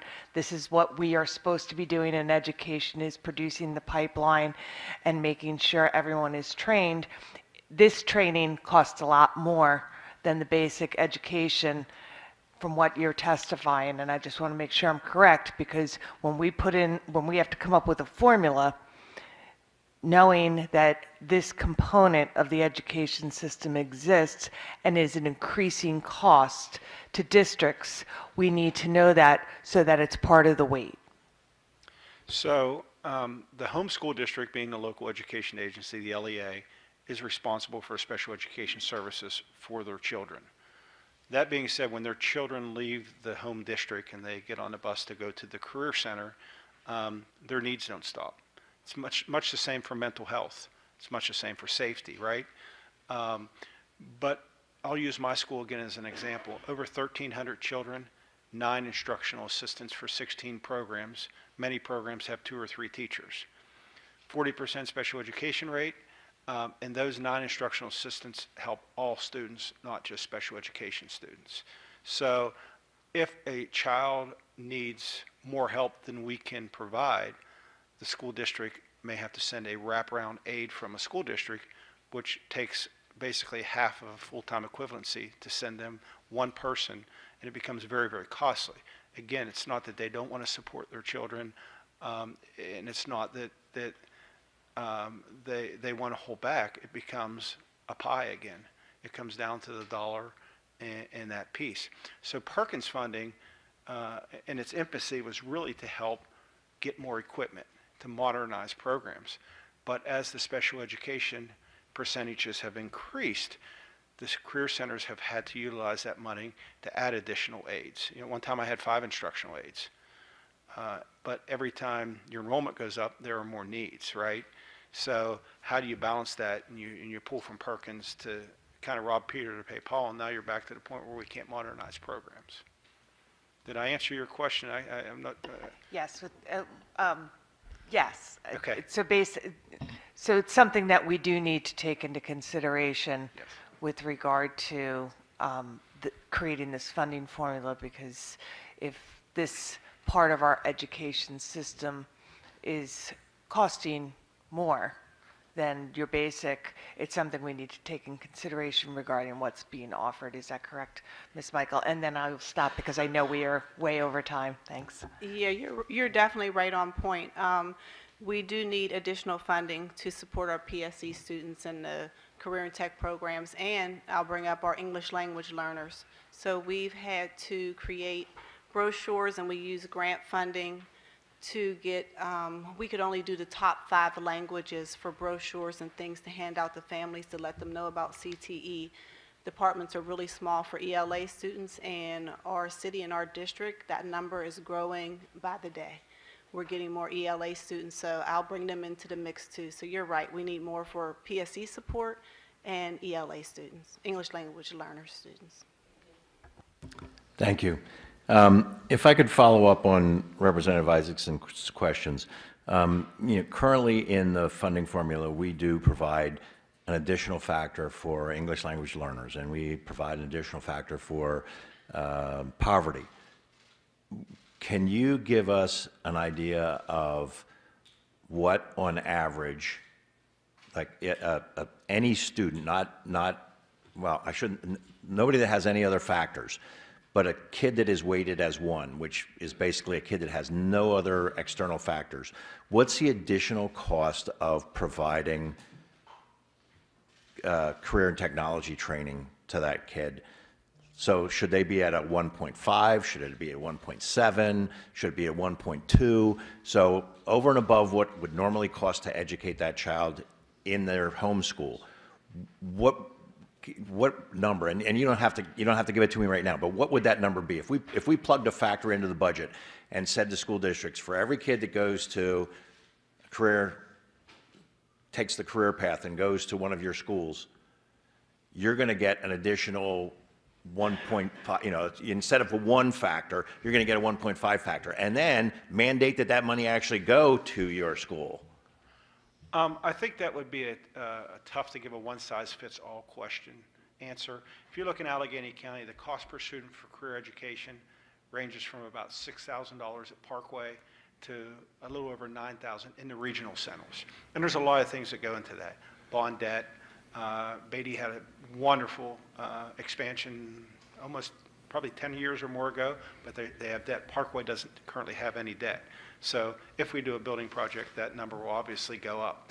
And when you look at jointures, we have 12 schools. So we're cutting that pie by 12. Some of the smaller schools that I mentioned earlier might have 3 districts. So it would be very difficult. The one ask that from PACT's standpoint is that if that happens, that exactly as you said, that funding would be mandated to come to the career centers. So, yeah, and so that would be the ideal. And look, I get there's going to be a range. There's a range with English language learner kids. Like we give a factor to that, and it might be a little bit lower, it might be a little bit higher somewhere.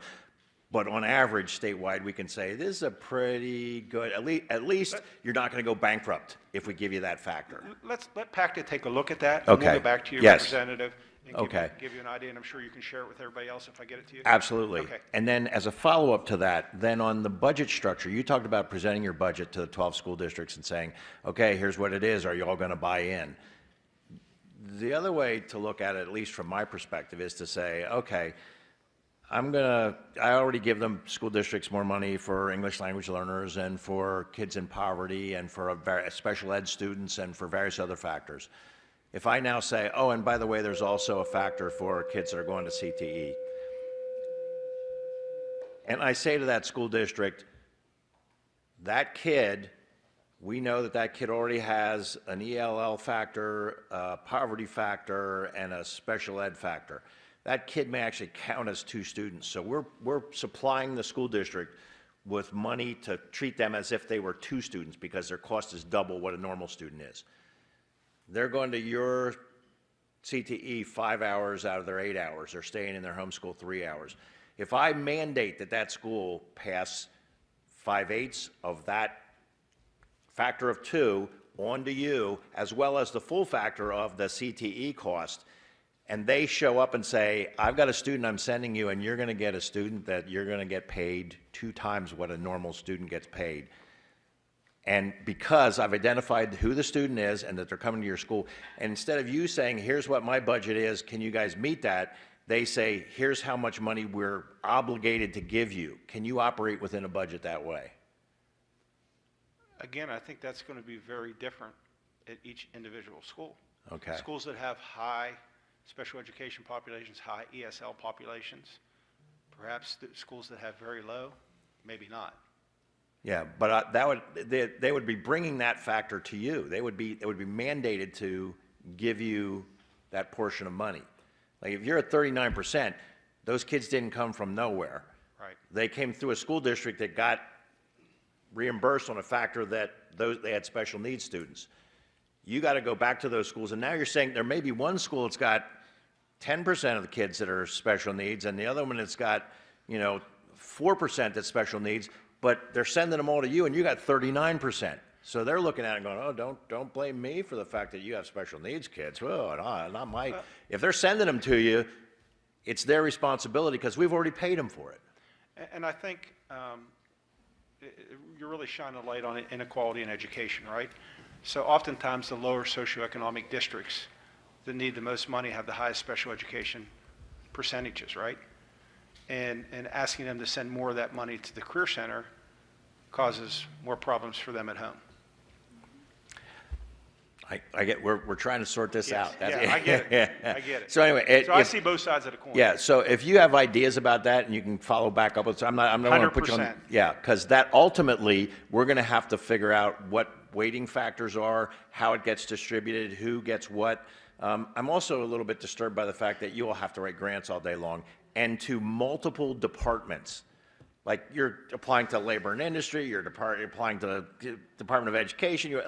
At some point in time, can we just say, like, I trust that you're not going to just go out and blow this on equipment that you don't need. You're short the equipment you do need. Like, And can we listen, just give you the money and let you decide how best to spend that? we're fine with accountability on the money. Just give us something reasonable to do. Yeah. Okay. Mr. Chairman, if I Sure. may, can you clarify something for me? So we can look at what each school district spends per pupil. And really that money should follow that student to the CTE. Are you in agreement with that? Perhaps on the surface. I would need some more Okay. clarification. So my understanding of that CTE subsidy is that it gives about an additional $1,000 per student. Do you see that additional subsidy? Well, again, when you look, for instance, using the example I used earlier, if the CTC budget is $1,000, you divide the number of kids by $1,000, and that's the cost per student. And each CTC was formed under a jointure agreement when they opened in the 60s and 70s. And jointure agreements often will have some different formulas in how it works. There might be slots.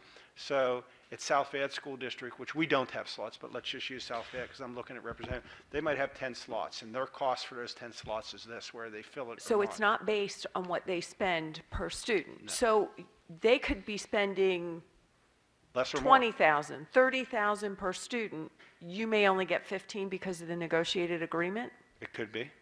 In my instance, the cost per student in my school is $6,000 for a half-day placement, give or take a few dollars. We need to look at that. Well, I mean, I'm And that struggling cost to is understand. different. I mean, obviously, there's transportation costs, right? And every school has transportation costs for students. What I don't understand is if you are educating that student in sum total, why that money in sum total is not going directly to you. All right. Thank Excellent you. question. Thank you very much. I think we've opened a can of worms here that we're going to actually be working with for a while. So thank you very much for your testimony today. Thank you, Chief, for your time, and any questions, I'd be happy to follow up. And Representative, I will get that information to you. Thank you. Thank you all very much. Thanks. I'd now like to call up our next panel. Actually, it's time for us to question our next panel, so we're just going to go straight to questions. They don't even have to, no, I'm just, yeah. Yes, if I could, we do have your written testimony, so if you can just summarize it as opposed to reading it verbatim, that would be very helpful. I did prepare them. Our second panel is Dr. Robert Scherrer, Executive Director of the Allegheny Intermediate Unit, Emily Neff, Director of Public Policy, Trying Together, Jeni Hergenreder, Staff Attorney for Disability Rights, Pennsylvania, and Dr. Laura Ward, past President of the Pennsylvania School Librarians Association and Librarian for Fox Chapel Area School District. If you could all stand quickly, and I'll get you sworn in. Do you solemnly swear that the testimony you will give before this commission will be the truth, the whole truth, and nothing but the truth? If so, say I do. Thank you. All right, Dr. Scherrer. Well, I will speak as quickly as I'm able to, and I will certainly not just read from the testimony. So thank you, co-chairs, Representative Scherrer, Senator Phillips-Hill, and obviously Senator Williams for your continued support, and all the members of the commission. I am a product of Pennsylvania public education system. Having attended public school and 2 state-supported universities, I've spent my entire career, 27-year career, in public education as a teacher, as a principal, as an assistant superintendent, and as a superintendent in 5 different school districts in and around Allegheny County. I'm also the parent of children who attended or did attend public schools. My daughter is currently a special education teacher in the Duquesne City School District, and my son is a high school senior who benefits from special education services. For the past 3+ years, I've served as the Executive Director of the Allegheny Intermediate Unit, or AIU, one of the Commonwealth's 29 intermediate units. The AIU works directly with the 42 Allegheny County school districts outside the city of Pittsburgh. IUs have no stake in basic education funding, as we do not receive those monies directly. However, IUs do serve as liaisons to the state and federal governments on behalf of their member districts. So I'm providing this testimony in part in that role as well. The term intermediate unit describes where IUs sit in Pennsylvania's public education system between the Department of Education and the 500 school districts that we serve, but not so much what IUs do. The AIU's mission is to advocate and advance equitable opportunities for every learner. My written testimony does highlight some of the services that we provide, and you can certainly read that at another time. So as the Commission's name suggests, its focus is on basic education funding, or BEF, which plays an important role in influencing whether the Commonwealth's public education system is adequately and equitably funded. Even after the large increase in BEF for 23-24, only a quarter of the funding is distributed through the student-weighted funding formula enacted in 2016, commonly referred to as the Fair Funding Formula. The remaining 75% of BEF is the base amount equal to each district's allocation during the 13-14 school year. This means that the allocation of the lion's share of BEF currently really bears no resemblance to current population, student needs, etc. But simply running all BEF through the Fair Funding Formula is not a viable option. Any change in funding methodology will increase revenue for some districts and decrease it for others. In Allegheny County, most districts outside the city of Pittsburgh would benefit from such a change. Still, some districts with significant challenges and student needs, including Clairton, Duquesne City, South Allegheny, Steel Valley, and Wilkinsburg, would lose BEF under the Fair Funding Formula. Meanwhile, some of the county's better resource districts would receive windfalls. Moreover, some of the districts that would lose BEF could not realistically offset such a loss with an increase in local revenue.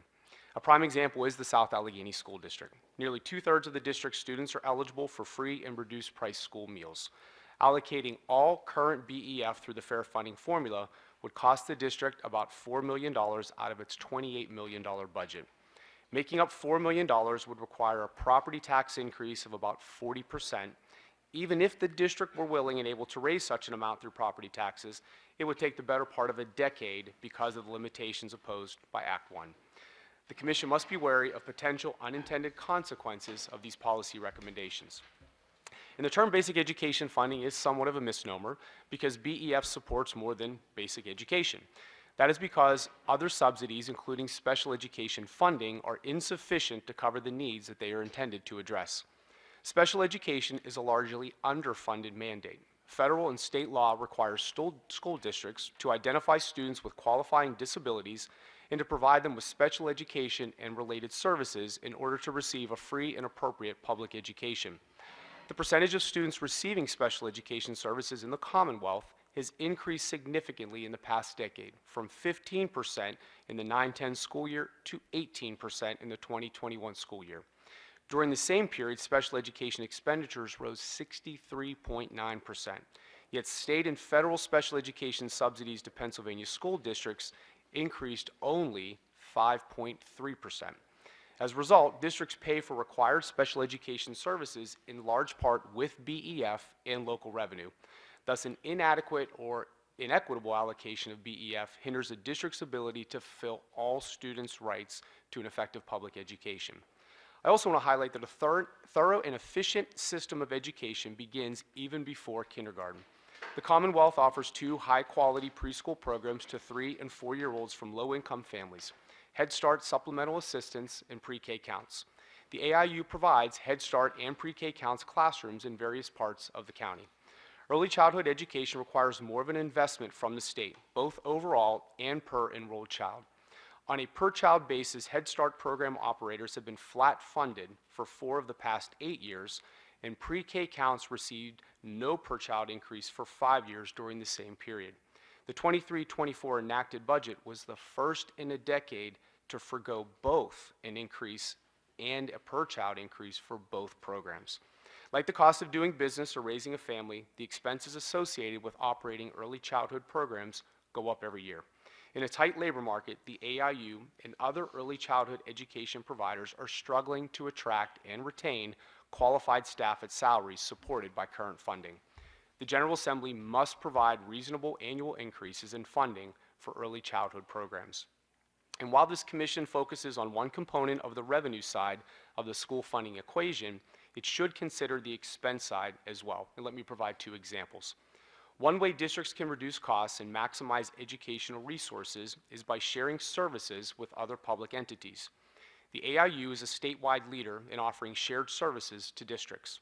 We currently help schools receive reimbursement for services covered by medical assistance. A number of districts take advantage of our business operations support. 5 school districts utilize our IT services, and 8 school districts rely upon us for marketing and communication support. Bills have been introduced in the House and Senate to incentivize school entities to enter into shared services agreements. These and other measures that encourage school entities to realize savings through streamlining non-educational functions are worthy of the General Assembly's support. Another area in which the AIU and other intermediate units have helped school districts conserve resources is cyber education. For many years, the AIU's Waterfront Learning Program has helped over 70 school districts to implement their own cyber education programs. Bills introduced in the House and Senate would incentivize school districts to offer their own cyber education programs by relieving such districts from paying cyber charter school tuition.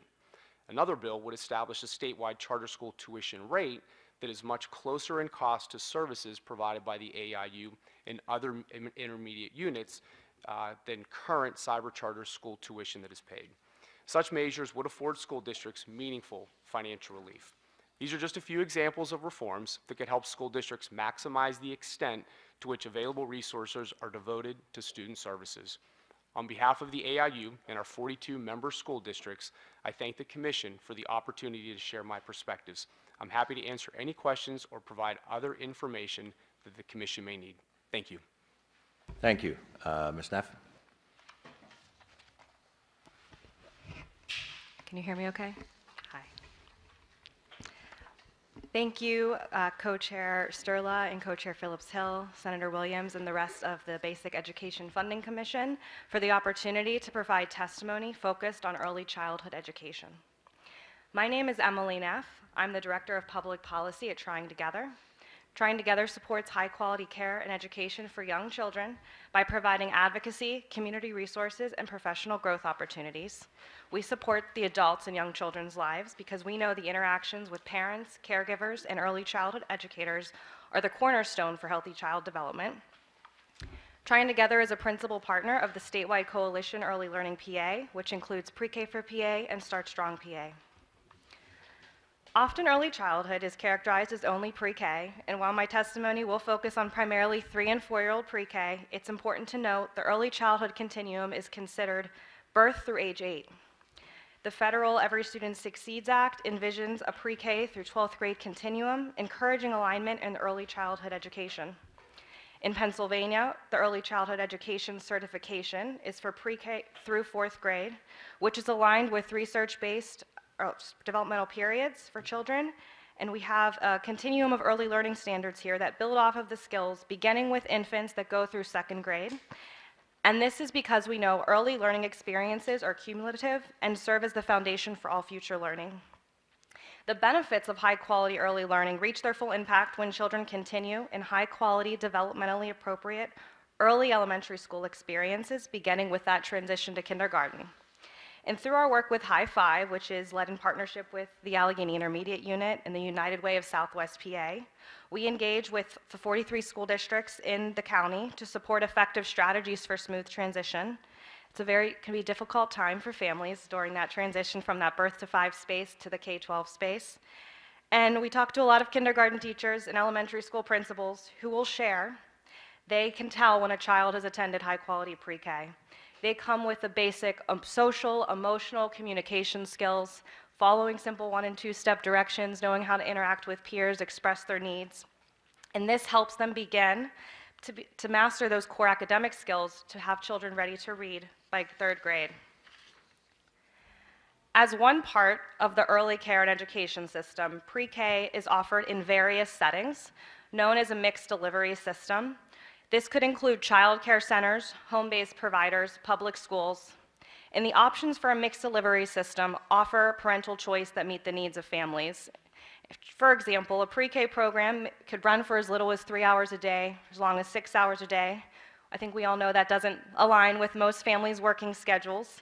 And so a family may need a longer day and choose to send their child to a pre-K program offered at a center that could have wraparound services before and after care to supplement those pre-K days. Or a family could have a few children who are in elementary school, and one drop-off and pick-up location is what's convenient for them, and a pre-K program in an elementary school is an important choice for that family. Early care and education is a complex market and system. It's mostly private pay, with families paying as nearly as much as their rent or mortgage. And while Pennsylvania does provide income-eligible families with public funding, there's still a great deal of unmet need for families, and the reimbursement rates don't cover the full cost of care for early learning programs. We're here today at Westinghouse within Pittsburgh Public Schools, and I want to highlight Pittsburgh Public Schools as a great example of providing a mixed delivery system. There's an early head start here at Westinghouse. We heard Dr. Walters reference 85 early childhood classrooms throughout the district in about 41 of the schools, and serving 2,300 children from infancy through 5 years of age. These include early head start, federal and state funded head start, pre-K counts, and some tuition-based. In addition, they have formal partnership agreements with 26 different child care programs throughout the city that are able to provide that extended day programming. The early childhood programming here is funded through state, federal, and local sources. And nearly 79% of children who are eligible for public pre-K receive services within Pittsburgh Public School District. Unfortunately, not all children have access to high-quality early learning experiences. Statewide, there are 65,922 eligible children who are attending high-quality publicly funded pre-K, while more than 87,000 eligible children are unserved. It's estimated an additional 4,364 pre-K classrooms are needed to serve the remaining eligible children. And across the state, there are currently 350 school districts without a public pre-K program. And while schools alone cannot serve all pre-K age children, they play an important role in the mixed delivery system to expand access, and more resources and funding are needed. The possibility of including pre-K funding in the basic education formula could be one piece of a puzzle to expand access and ensure adequate and equitable education, beginning as early as preschool. There are currently 11 states that do include pre-K in the school funding system. It varies across the states that do incorporate pre-K, but all fare better in the measures of adequacy and equity for their children. And some states that use the K-12 formula also administer a pre-K program that is not formula funded, like we have so much current infrastructure here to do. And so before I close, I want to touch on a point that I think is a highlight that Dr. Scherrer touched on. The difficulty of hiring and recruiting staff right now in the early childhood field. Another key ingredient for high-quality pre-K is a skilled and stable teaching workforce. And currently, we're facing a staffing crisis that seems to just keep getting worse. And this is due to low wages. We know that investments in recruitment and retention of high-quality educators by increasing compensation are investments in families and children. More teachers means more classrooms, and more children have access to that opportunity. Currently, the average across the state is $12.43 an hour. That's under $26,000 a year annually. And I was struck by, it's great to hear that CTE students here at Pittsburgh Public Schools are able to make, Miss Angela Mike shared, I think it was $16.50. That's $4 more than what a typical early childhood educator is making. And so I appreciate this opportunity to testify and to share more about the early childhood landscape and this potential for pre-K to be included. We have the infrastructure here in Pennsylvania to work towards providing every child, regardless of race, ethnicity, geography, or income, access to high-quality care and education. And because we know these high-quality early learning opportunities are the base for all future learning and skill development, we'll know to ensure that all children in our state will have this opportunity to start strong, succeed, and thrive beginning as early as pre-K. So thank you to the Commission for your dedication throughout this process and for your consideration of early childhood education as you review the basic education funding. Thank you. Ms. Hergenreder? Yes, you did. Hergenreder. I mean, you were close. Can you hear me okay?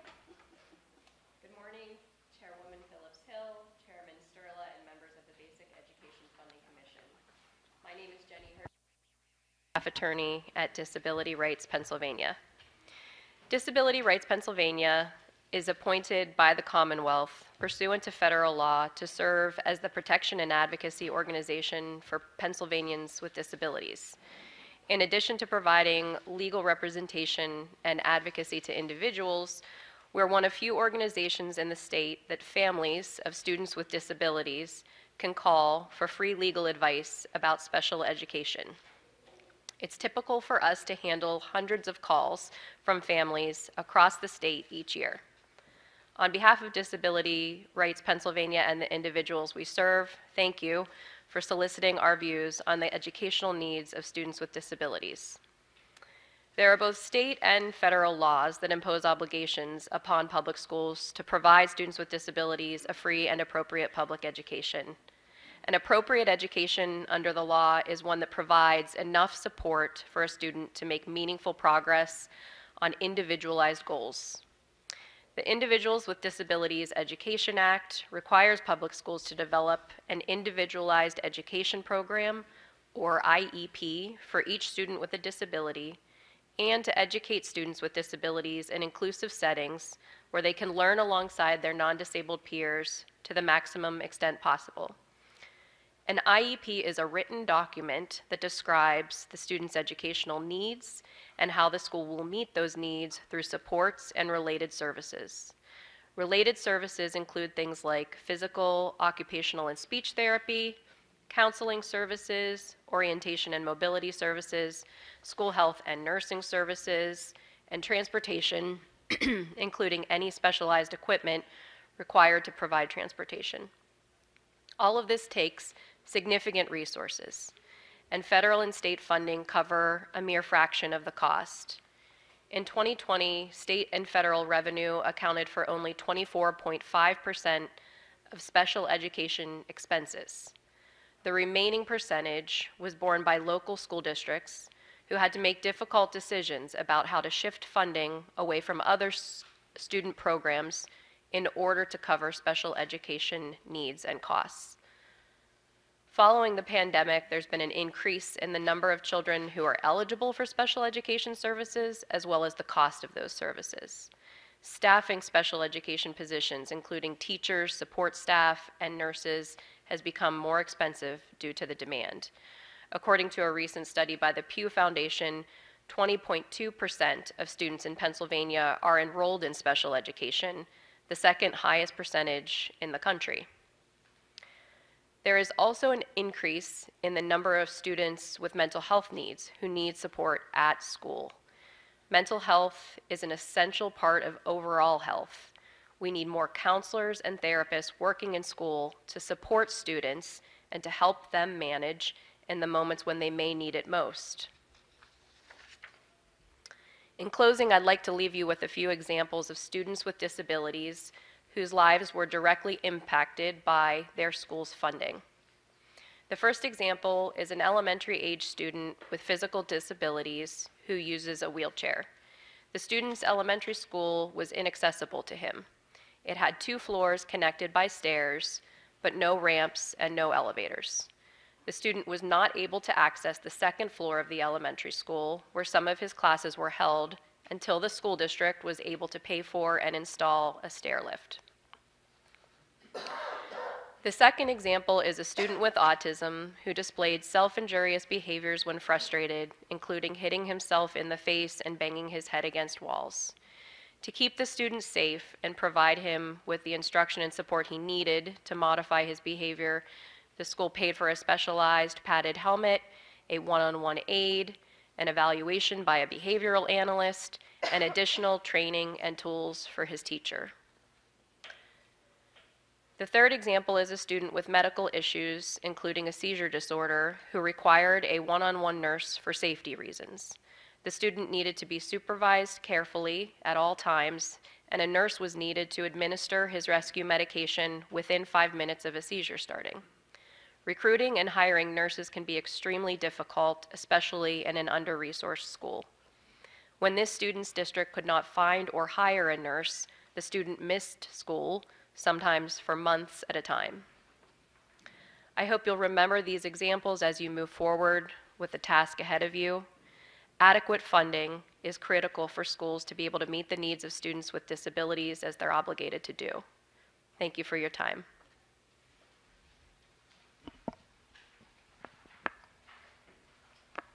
Thank you. Dr. Laura Ward. Good afternoon. Good afternoon, Chairwoman Phillips-Hill, Chairman Sterla, Senator Williams, and the members of the Basic Education Funding Commission. Thank you for this opportunity to share testimony today. My name is Dr. Laura Ward, and I am the high school librarian at Fox Chapel Area High School, and I am a past president of the Pennsylvania School Librarians Association. Not long after I became the school librarian, I found myself in an unexpected conversation. You see, on a June in-service day, I was finalizing my inventory, putting away my library decorations, and putting away my book displays, when a woman came to my door. She introduced herself and thanked me for saving her daughter's life. She said if it weren't for me, the school librarian, her daughter would have never survived high school. Now, I'm sure you're wondering how a school librarian, someone who just checks books in and out all day, could save someone's life. But that's why I'm here. I'm here to share about how the school librarian touches students' lives every day. I don't know how or why, but over the years, I've had 2 other mothers come and tell me that I helped their children and use that same shocking phrase, that I saved their children's lives. I think back to these mothers and those students, and in all the cases, all I can figure out that I did was what I do for every student. I gave them a safe space in the school. And then I think, well, what if those students didn't have a school librarian at their school? A few years ago, I worked alongside some PSLA members to survey PA schools to determine how many school districts don't have a school librarian. In 2021-22 school year, we found that 52 school districts across the state lacked a school librarian. That's 10% of school districts. Based on the association studies, this number has steadily increased year after year. One reason is illustrated in the Aliquippa School District in Beaver County, a Title I school district. When I spoke with someone about Aliquippa, I was told they felt they didn't need a school librarian because they have a great public library. And I'm thrilled to hear that students live in a community with a good public library. Having a great relationship with a public library is encouraged for school librarians. Many of the Fox Chapel area school librarians have a fantastic relationship with Cooper Siegel Community Library and the Sharpsburg Community Library. Our goals are the same. We want to support the same people. And one type of library is not a replacement for another. Public libraries and school libraries are not mutually exclusive. We need more of both. Now, you may not know what makes school librarians uniquely qualified to work with kids in schools. So let me take a few seconds to explain. School librarians often have master's degrees in library science or another similar degree, but we also carry a teaching certification. We take additional coursework during our programs to learn how to become school librarians. In addition to taking classes on cataloging and research, we also take classes on collection development, which takes a closer look at purchasing materials that align with our school's curricula. I even took a course called School Library Management to learn how to manage the day-to-day workings of a school library, including budgeting, classroom management, lesson and unit planning. Now, I'd like for you to take a second or two to think about your school library experience. Maybe it's your elementary library where you had beautiful picture books, or maybe there's challenging chapter books. Maybe you were poring over at your high school library, poring over your card catalog, looking for that right book for your research project. Maybe you're like me and didn't have a librarian at your junior high school. But our school libraries today are much different from our memories. Today, our school libraries are full of books, yes, but they're also full of ebooks and electronic databases, collaboration, tinkering, and of course, research. We begin teaching children how to find the best resource for the task at hand as early as kindergarten, and we continue to reinforce these skills every step of that student's academic journey. School librarians are the information specialists of the school, helping students and teachers alike. I get teased all the time by my friends and colleagues about saying that the school library is the heart of the school. And there's a chance that once I start talking about school libraries, I won't stop. But school libraries truly are the heart of the school. Many schools were built around their library as a central piece. The Fox Chapel area school library was remodeled to open it up to the school further. Leaving these spaces empty of a librarian leaves a hole in the heart of the school. Every student in Pennsylvania deserves a school library staffed with a certified school librarian. Too often, school librarians are not replaced when there's a retirement, and too many parents, students, teachers, and administrators believe libraries are irrelevant because students have phones, laptops, and iPads.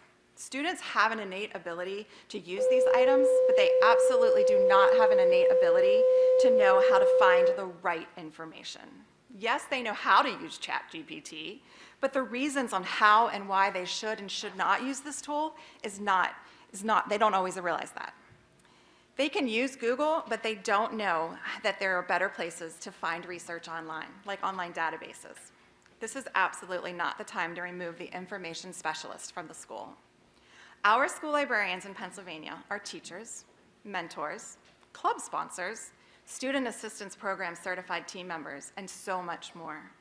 We have the unique opportunity to connect with every student in the building, not like the classroom teachers who only get to see the students on their class roster each day. We see the Career and Technology Center students when they return early and need a place to wait for the bell. We host art shows for all students, not just the ones in the National Art Honor Society. We host family nights and Mario Kart tournaments. We make sure all students can find themselves represented on the books and the shelves of their school.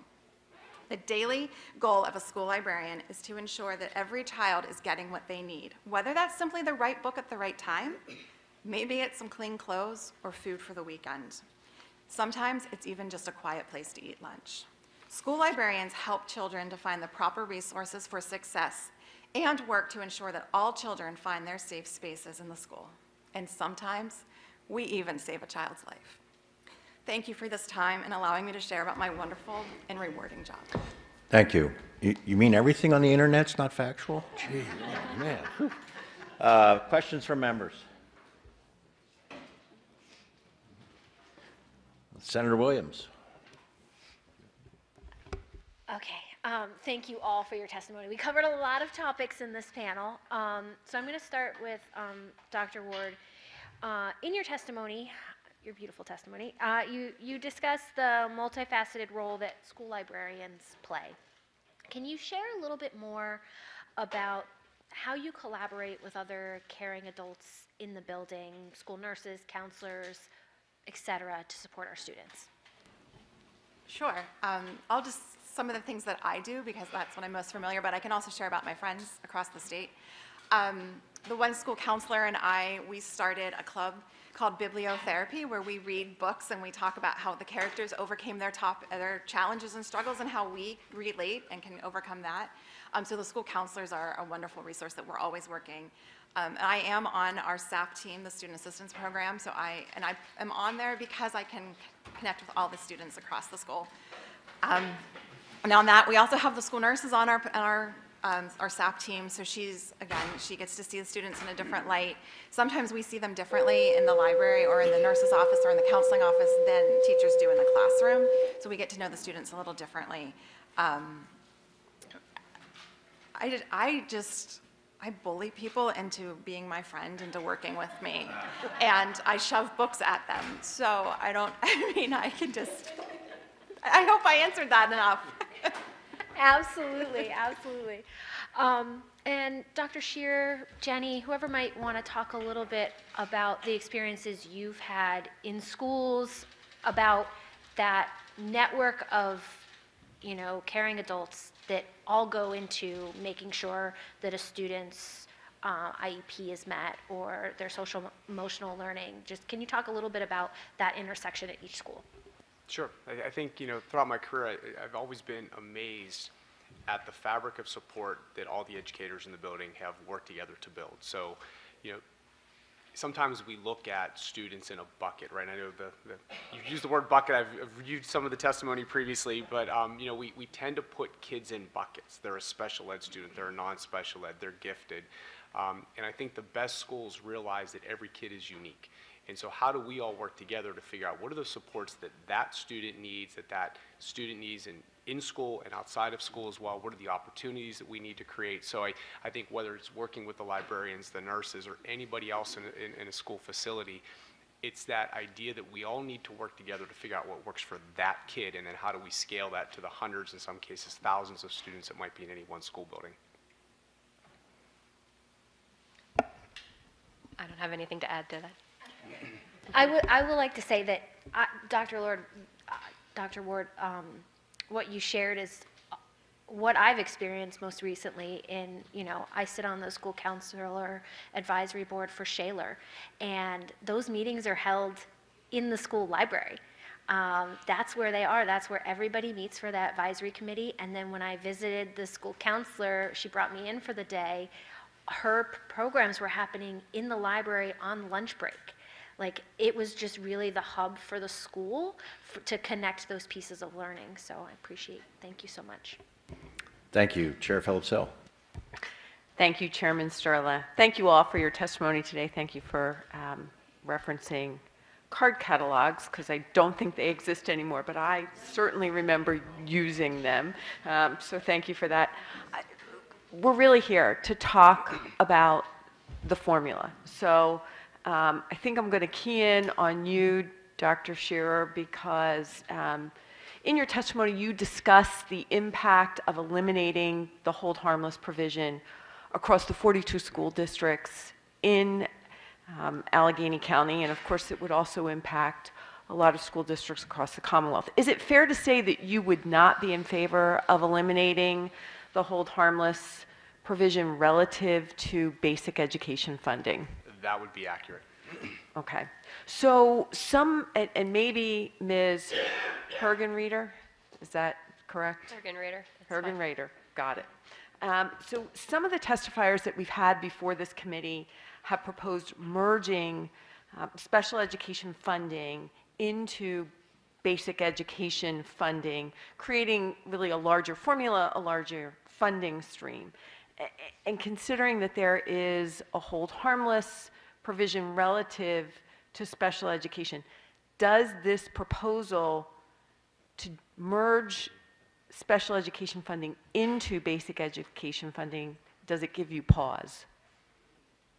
From my perspective, I think it does. Okay. Because I think as soon as you start to just put everything together, you can't really parse out what's needed where. And that's a concern that I have, but I also realize that as soon as you create multiple buckets, then sometimes they become political footballs. So you kind of need to figure out a way to eliminate that side of it so that doesn't come into play. But just sort of pushing everything and then to a new revised formula, I think can be somewhat challenging, because then we also might start to see that the needs of our special education population in particular might be different, and then are we going to go back and change that formula year over year to account for maybe shifts and things that students need today that they didn't need previously? That would be a concern of mine. Okay. Any thoughts? No. Okay. Have you contemplated at all how dollars would be redirected and how the hold harmless districts would be impacted relative to their special education funding needs? So in terms of trying to come up with the magic number, right, and I know that idea of this, the adequacy targets is a big piece of this. I think that's really challenging, because you really have to unpack what are all the different costs in different regions across the Commonwealth, and that's what's really challenging. I mean, the shoes that you're in right now are incredibly difficult shoes. So I think that this idea of trying to come up with the magic number that we can all point to and say that's what it is going to be really challenging throughout this process, because you're going to have such different needs, but you're also going to have students that have multiple needs. A student who's identified as special education and an English language learner. Sometimes I think we forget about that. We go back to the buckets and realize that there's unique needs that each one of our students have. Lastly, you mentioned that school districts can reduce costs and maximize resources by sharing services, things such as payroll and accounts receivable and payable, and then benefits management and technology services and communications and on and on and on. Do you believe that we should look to incentivize school district consolidations to achieve these results? Do you think we should further encourage utilization of intermediate units? Do you think there's both? Having served as a school board director, I know that there were times when the IU got me great savings. There were also times when I pulled programs back or negotiated my own contracts and did much better. What are your thoughts? I think absolutely. So we know that there have been bills out there that have encouraged the utilization of shared services. We find that the member districts that utilize it can do what they need to do for a cost less than if they were doing it themselves or actually going to an outside entity. So we think that's an area where we're going to see, we think, tremendous growth over the next several years. We currently are in 2 school districts where we run all the back-end office operations, everything you mentioned. We have another one that's coming online in January, and we have a number of school districts who've reached out, because the other challenge you have in some of those roles, like a business manager, business managers are really difficult to find anymore, and the expertise that you need. And so you can rely upon an entity like us where we can scale that support up for all of our member districts. And we feel that that's cost savings on their part, but then a level of expertise that in some cases they just can't realize on their own. Is there a way to incentivize that? Well, I think a lot of the issue for us has more to do with the startup costs, right? So to bring somebody online to do that, because if they're going to do the business, use that as an example, they have to move from whatever their financial system is into the system that we support through an Oracle Fusion platform. And so there's costs to start that. And so we've been fortunate, some of the foundation community here that Pittsburgh has helped offset some of those costs, so we haven't had to pass those costs back on to the school districts. The challenge, though, is we're fortunate here with some of our relationships. You wouldn't see that across the Commonwealth. So if there were incentives for whether it's IUs or other entities to do that, I think you then, those startup costs, which are always so challenging, you're able to mitigate that. Thank you. Thank you very much to you all for your testimony today. Thank you, Mr. Chairman. Thanks. Representative Scherrer? Thank you, Chairman. First of all, thank you all very, very much. This was incredibly helpful.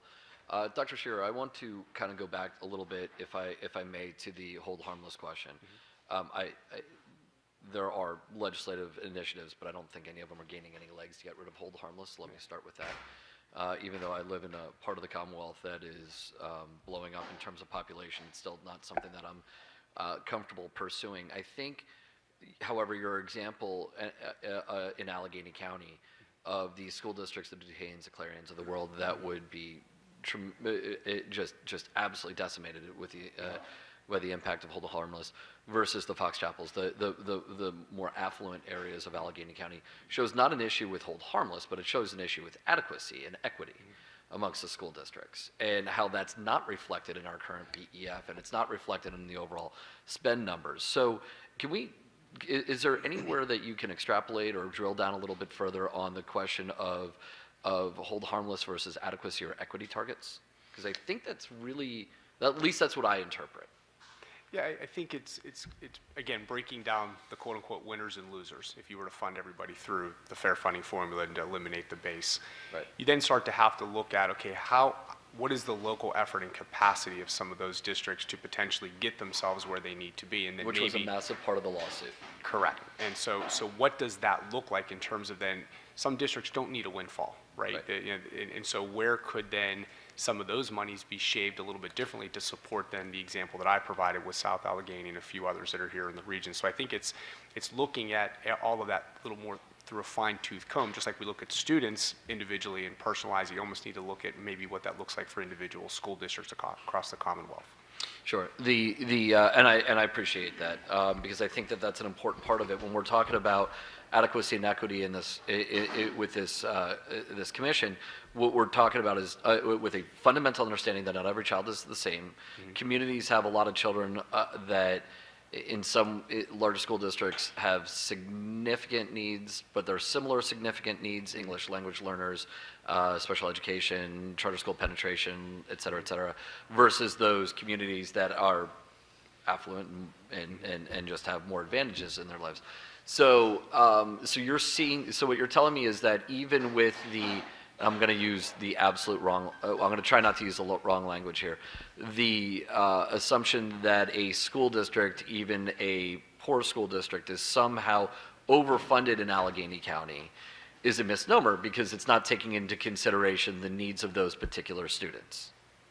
I would agree with that. And I think the challenge you also have, and you've talked about in some of your prior hearings, where we're looking at the kid factors, right? But we're not looking at then the environmental factors, the buildings. And we know as these hearings have gone on that there's more and more of those stones that need to be turned over to really kind of figure out BEF is not just this. BEF then impacts all the other costs as well. And I think that's an important part right there. And that goes back to my, God, I hate this.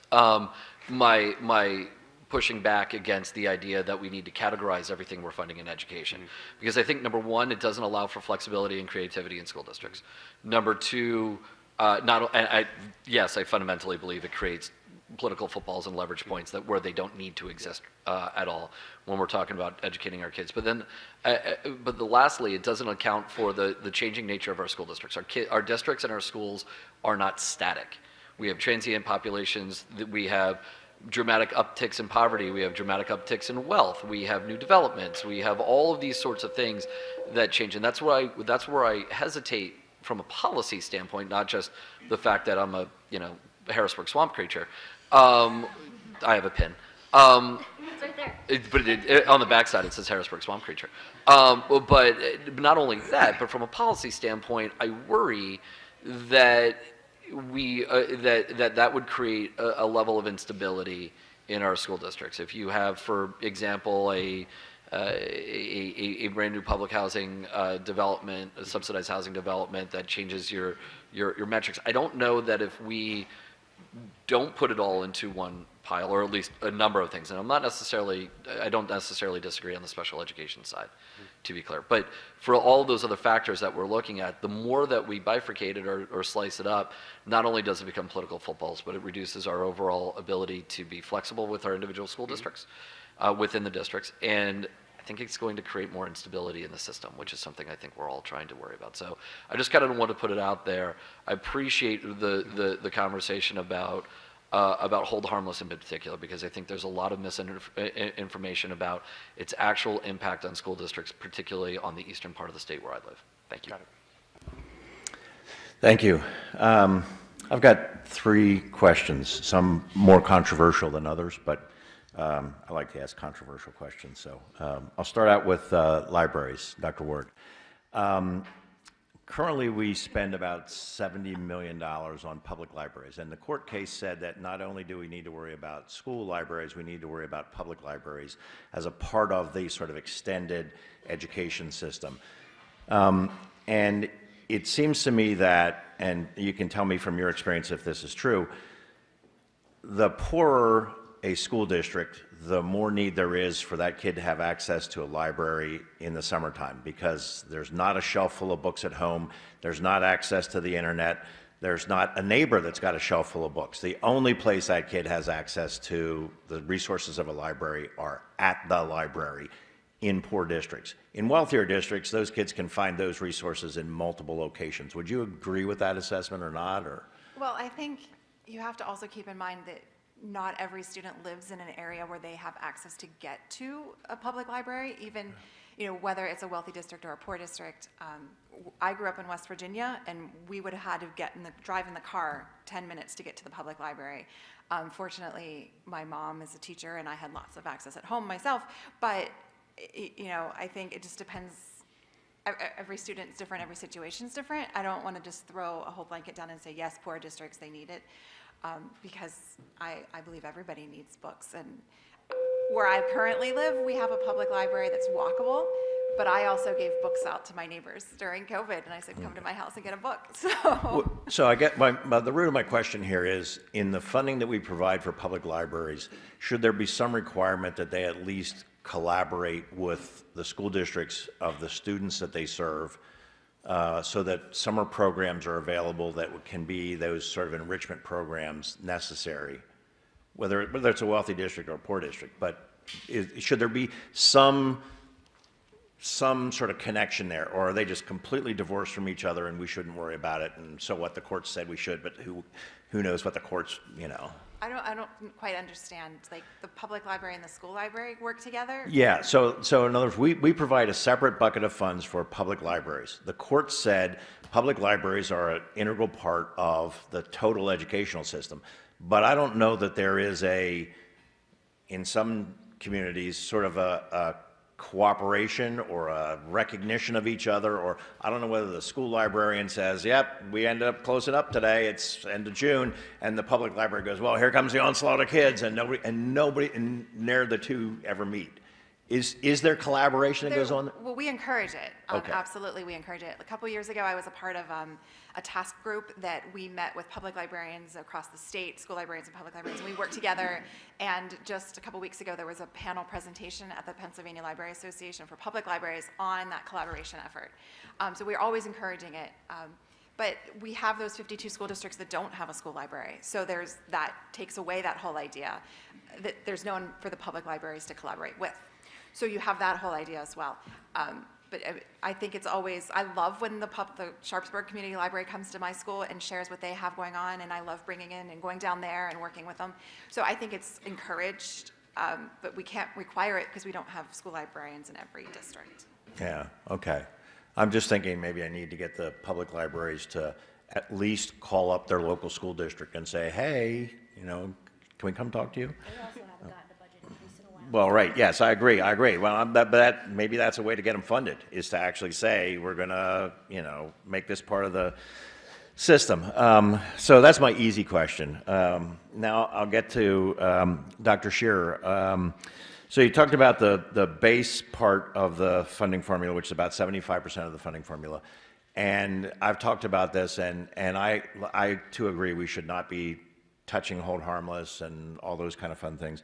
But it is based on the most inequitable formula of funding schools that existed. When it occurred, when we locked that in 2013-14, we were considered 51st of the 50 states plus the District of Columbia in terms of equity. So we locked in the worst inequitable system possible, and that's where we run 75% of our money through.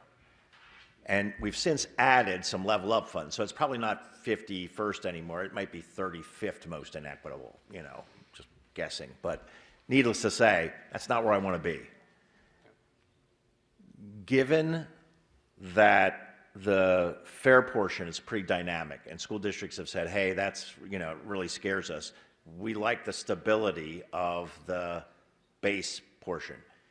Would it make sense to make that base portion fairer, add more level up money, figure out some way to get it so that at least it was maybe the 15th most inequitable funding system in the nation, and then say, okay, we'll lock that in again at a new level, 2023, and at least it's close to being fair instead of the worst in the world. Does that?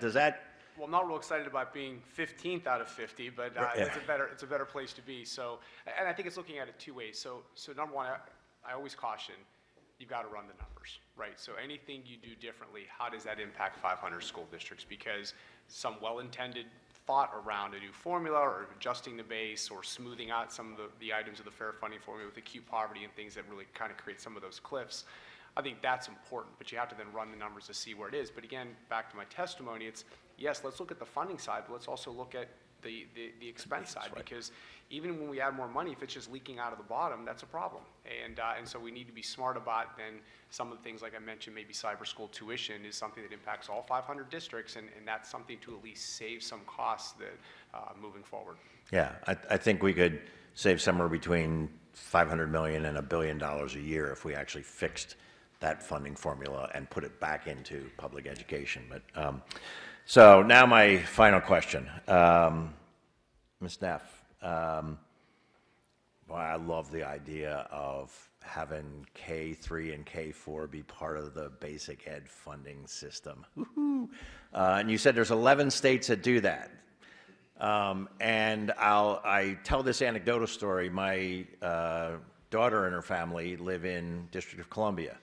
My grandson just turned 3. He started public K3.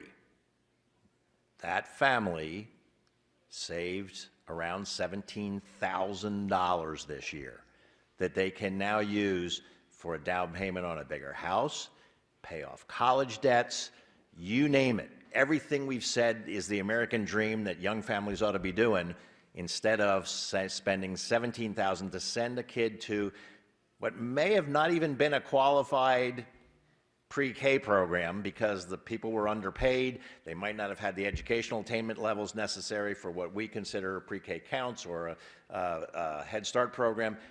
And we know they were actually underpaid because no one in those systems is making enough.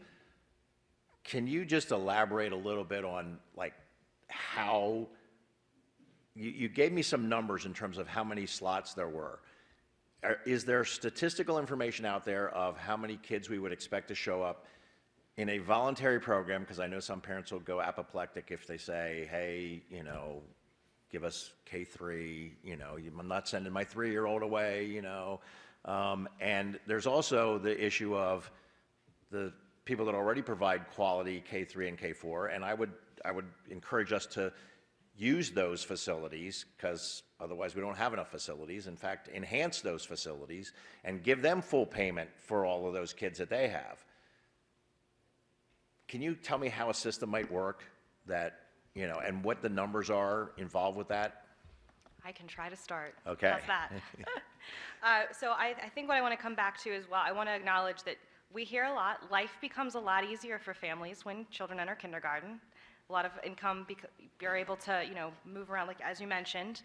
And it's a really, when we think about this, families with young children tend to be at they're not making their lowest earning likely as well, they're younger families. So thinking about what that not only does for child development, but what that also does for the economy and for young families. And so I think that's a really important point to highlight and consider. And so I did highlight a number of, I said 4,364 pre-K classrooms are needed to serve the remaining eligible children. And so if we were thinking like all threes and fours, that's an additional 6,451 classrooms that would be needed. So to your point, and the reason why highlighting a mixed delivery system is so important is that it would take school districts, it would take child care centers, it would take home-based programs, and then again, meeting what a family needs to serve all those children. I think we would have to do who would show up on that, who would show up if, to your point, I think we'd have to do a little more research on that, but we know the demand is high for pre-K.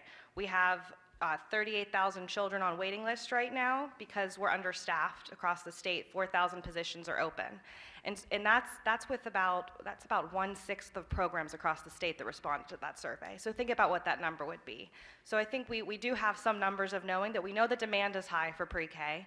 We just need to make sure that resources, investments are there, that we have a mixed delivery system, which we have a model for right now, and we have to make sure we're investing in our teachers. They are the center of quality. Many of the teachers who are in our programs who are making under $12.50 an hour, they are providing quality care in education, but they're showing up every day because they have a passion for it. And so I think continuing then to talk about that pipeline, that supply of teachers is also going to be a critical piece when we think about the investments to serve more children. Okay. One final question along these lines. You mentioned the fact that we know that kids that attend pre-K show up qualified in first grade. Are there any studies that have shown like what the cost savings are to school districts to actually have kids show up ready for first grade versus having to start with a majority of their kids behind the 8 ball and basically trying to catch them up to where they should be at first grade?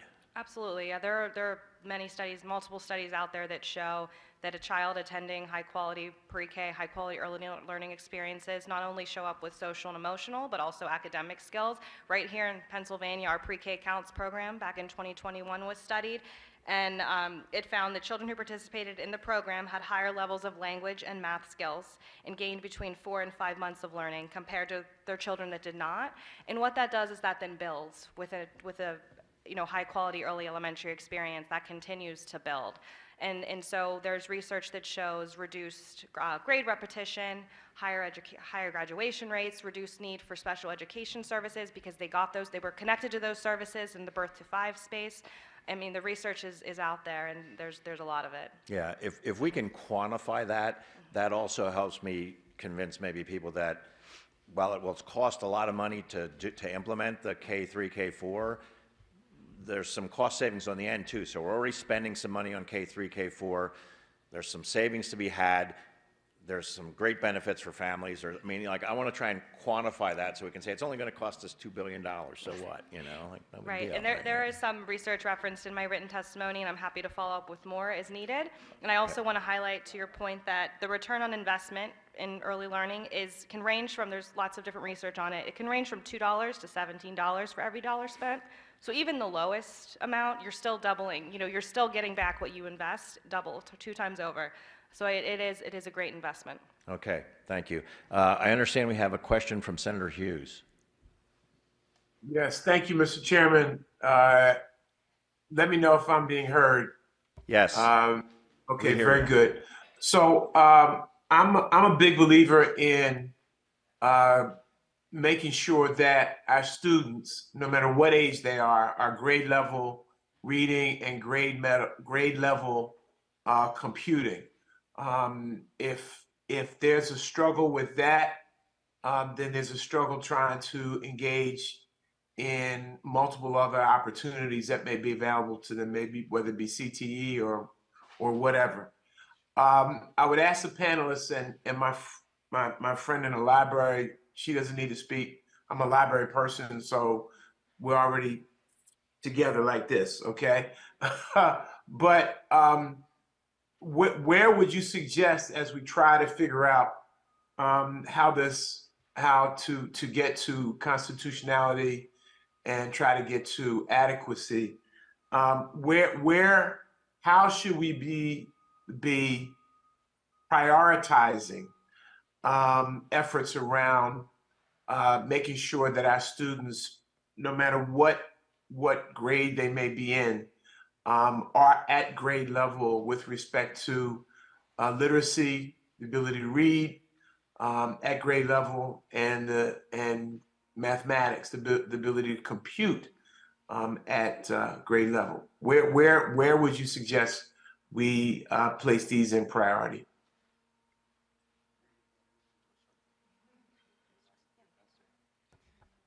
I guess Not everybody all at I'll briefly once. start and just by sharing. I think the stat that Emily just shared a few minutes ago is exactly what you're asking. You know, there is evidence that when you have a high quality pre-K program, when that child enters school, their readiness levels are higher, they're able to not play catch up, and so they're on grade level from the start, and I think that's incredibly important. So it's that piece of it, but then it also just goes back to why we're talking about this. If you don't have the resources to provide, you know, literacy instruction to those, particularly those who need it, and we know how important it is. We know how important it is to make sure that you have that you're able to read by third grade. But it goes back to does the school have the resources they need to ensure that the students can read by third grade? Do they have high quality teachers? Do they have the programs that we know are research based that are effective for students? So I think it goes back to, do you have the resources to do that, and then do they come to school ready to learn? And then obviously, are we providing the specialized support for those who benefit from the provisions in an IEP? I will always say invest early, right? I think that I referenced the PA early learning standards, and when we think about those, that includes literacy and language skills, that includes mathematical skills. Starting with how you're working with from an infant to a toddler to a pre-K, kindergarten, first and second grade, and how those skills build on each other. And so I think that it's so critical that, you know, we're really thinking about that. And we think about how an infant teacher might be, you know, talking to the child as they change their diaper. Those are the basic literacy skills. That's the communication skills. And then as they start to recognize letters as they go through each of the years, and then again they show up to kindergarten, they're able to, they're ready, they know how to interact with the teacher, how to interact with their peers. They're ready to learn. They have those foundational skills that were set. And while we can be guided by the continuum of those standards, what will never be replaceable is the teachers. They are irreplaceable. And so investing early and investing in the early childhood educator to be there. Without them, we won't be able to serve more children. Thank you. If I could just add, and I certainly understand the early learning component of this, and I think the chairman has indicated that the report did not address early learning. I think that's the reality. But what I want to make sure that we don't forget is those students who are currently in our schools, who are middle school students, high school students, who are not reading at grade level, not computing at grade level, and what responsibilities we have for them to provide extra attention and extra support to make sure that they get there to grade level, that they get there as being grade level in 9th grade, 10th grade, 11th grade. When they graduate, we have far too many students who are not reading and computing at grade level at the point of graduation. And when you get into some of our CTE programs, I'm sure one of the things that I've heard in a number of the folks who I've dealt with, especially in the skilled trades, electrician, carpentry, plumbing, what have you, that a significant amount of time has to be spent making sure that those skills are upgraded as well, in addition to learning how to do carpentry, learning how to do electrical, learning how to do other work necessary for automobile mechanics and automobile repair, what have you. I guess my question goes to where the point that I want to highlight, that we have a responsibility to those students as well. They cannot be left out of this conversation, that we skill them up, because they have suffered for their majority of their academic career in schools that have been unconstitutionally funded, inadequately funded, and this particular space has been left out. So I don't know if anyone wants to address that, the older learner aspect as well. Yeah, would any of you care to address that? I think the idea being that if we can eventually get to a level of funding that we need to make sure that all kids are doing okay starting from K3, but it's going to take us 5 years to get there. In the meantime, we've got kids that are in 8th, 10th, 12th grade that can't read at grade level, can't do math at grade level, and what kind of programs do we need to have for them in the interim at least? And hopefully those numbers continue to dwindle as we start to fund education the way we perhaps should in a constitutional way. But meanwhile, you can't just write off another generation and say, sorry, too bad, you missed it. Yeah, and I think that, again, there's no answer to that other than the schools providing the supports that they need for the students who maybe have not caught up as the time that they're older. But it also goes back to, and it's outside of funding, I think right now it's an exciting time in education, because I just look at the Western Pennsylvania region. We have a lot of school districts doing some amazingly creative things, engaging students differently, because I think that's a big piece of this. We have a learning ecosystem here that is really unlike anywhere else, and it's how are you looking at the schools, engaging with libraries, and engaging with all the other resources that are in the community to then find that spark in some cases, which gets that student where he or she needs to be and understands why it's important to learn some of these things, because now it's relevant to what they want to do. And so you're right, we can't just throw away the students who might be older in the system. We have to make sure we're providing them every resource we can, but again, it goes back to some of the financial resources that schools need to do that. And I raise that, and I'll finish up here, Mr. Chairman. I raise that because there's a tendency to leave out those older students, those older learners. There's a tendency to want to make sure that we talk about grade level by 3rd and 4th grade, because all the data indicates if we're hitting the mark at 3rd and 4th grade, that the rest of the academic career will soar. We have a responsibility to those students that have been left out, that have been in an inadequately and unconstitutionally funded school for their entire academic career, all right? From pre-K to K to 1st grade, and they've just been passed on for whatever reason, whatever mechanism, whatever methodology has been utilized. By the time they get to 8th grade, they're not reading at grade level. They're not computing at grade level.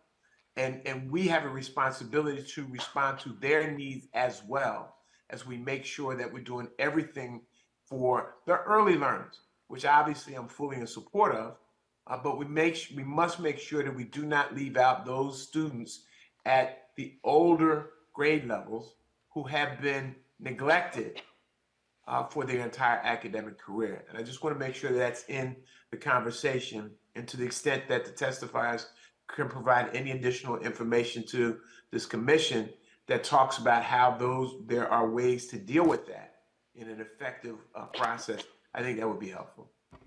Thank you, Mr. Chairman. Thank you. And I would be remiss if I didn't ask Senator Hughes, did they have a library at Abbott?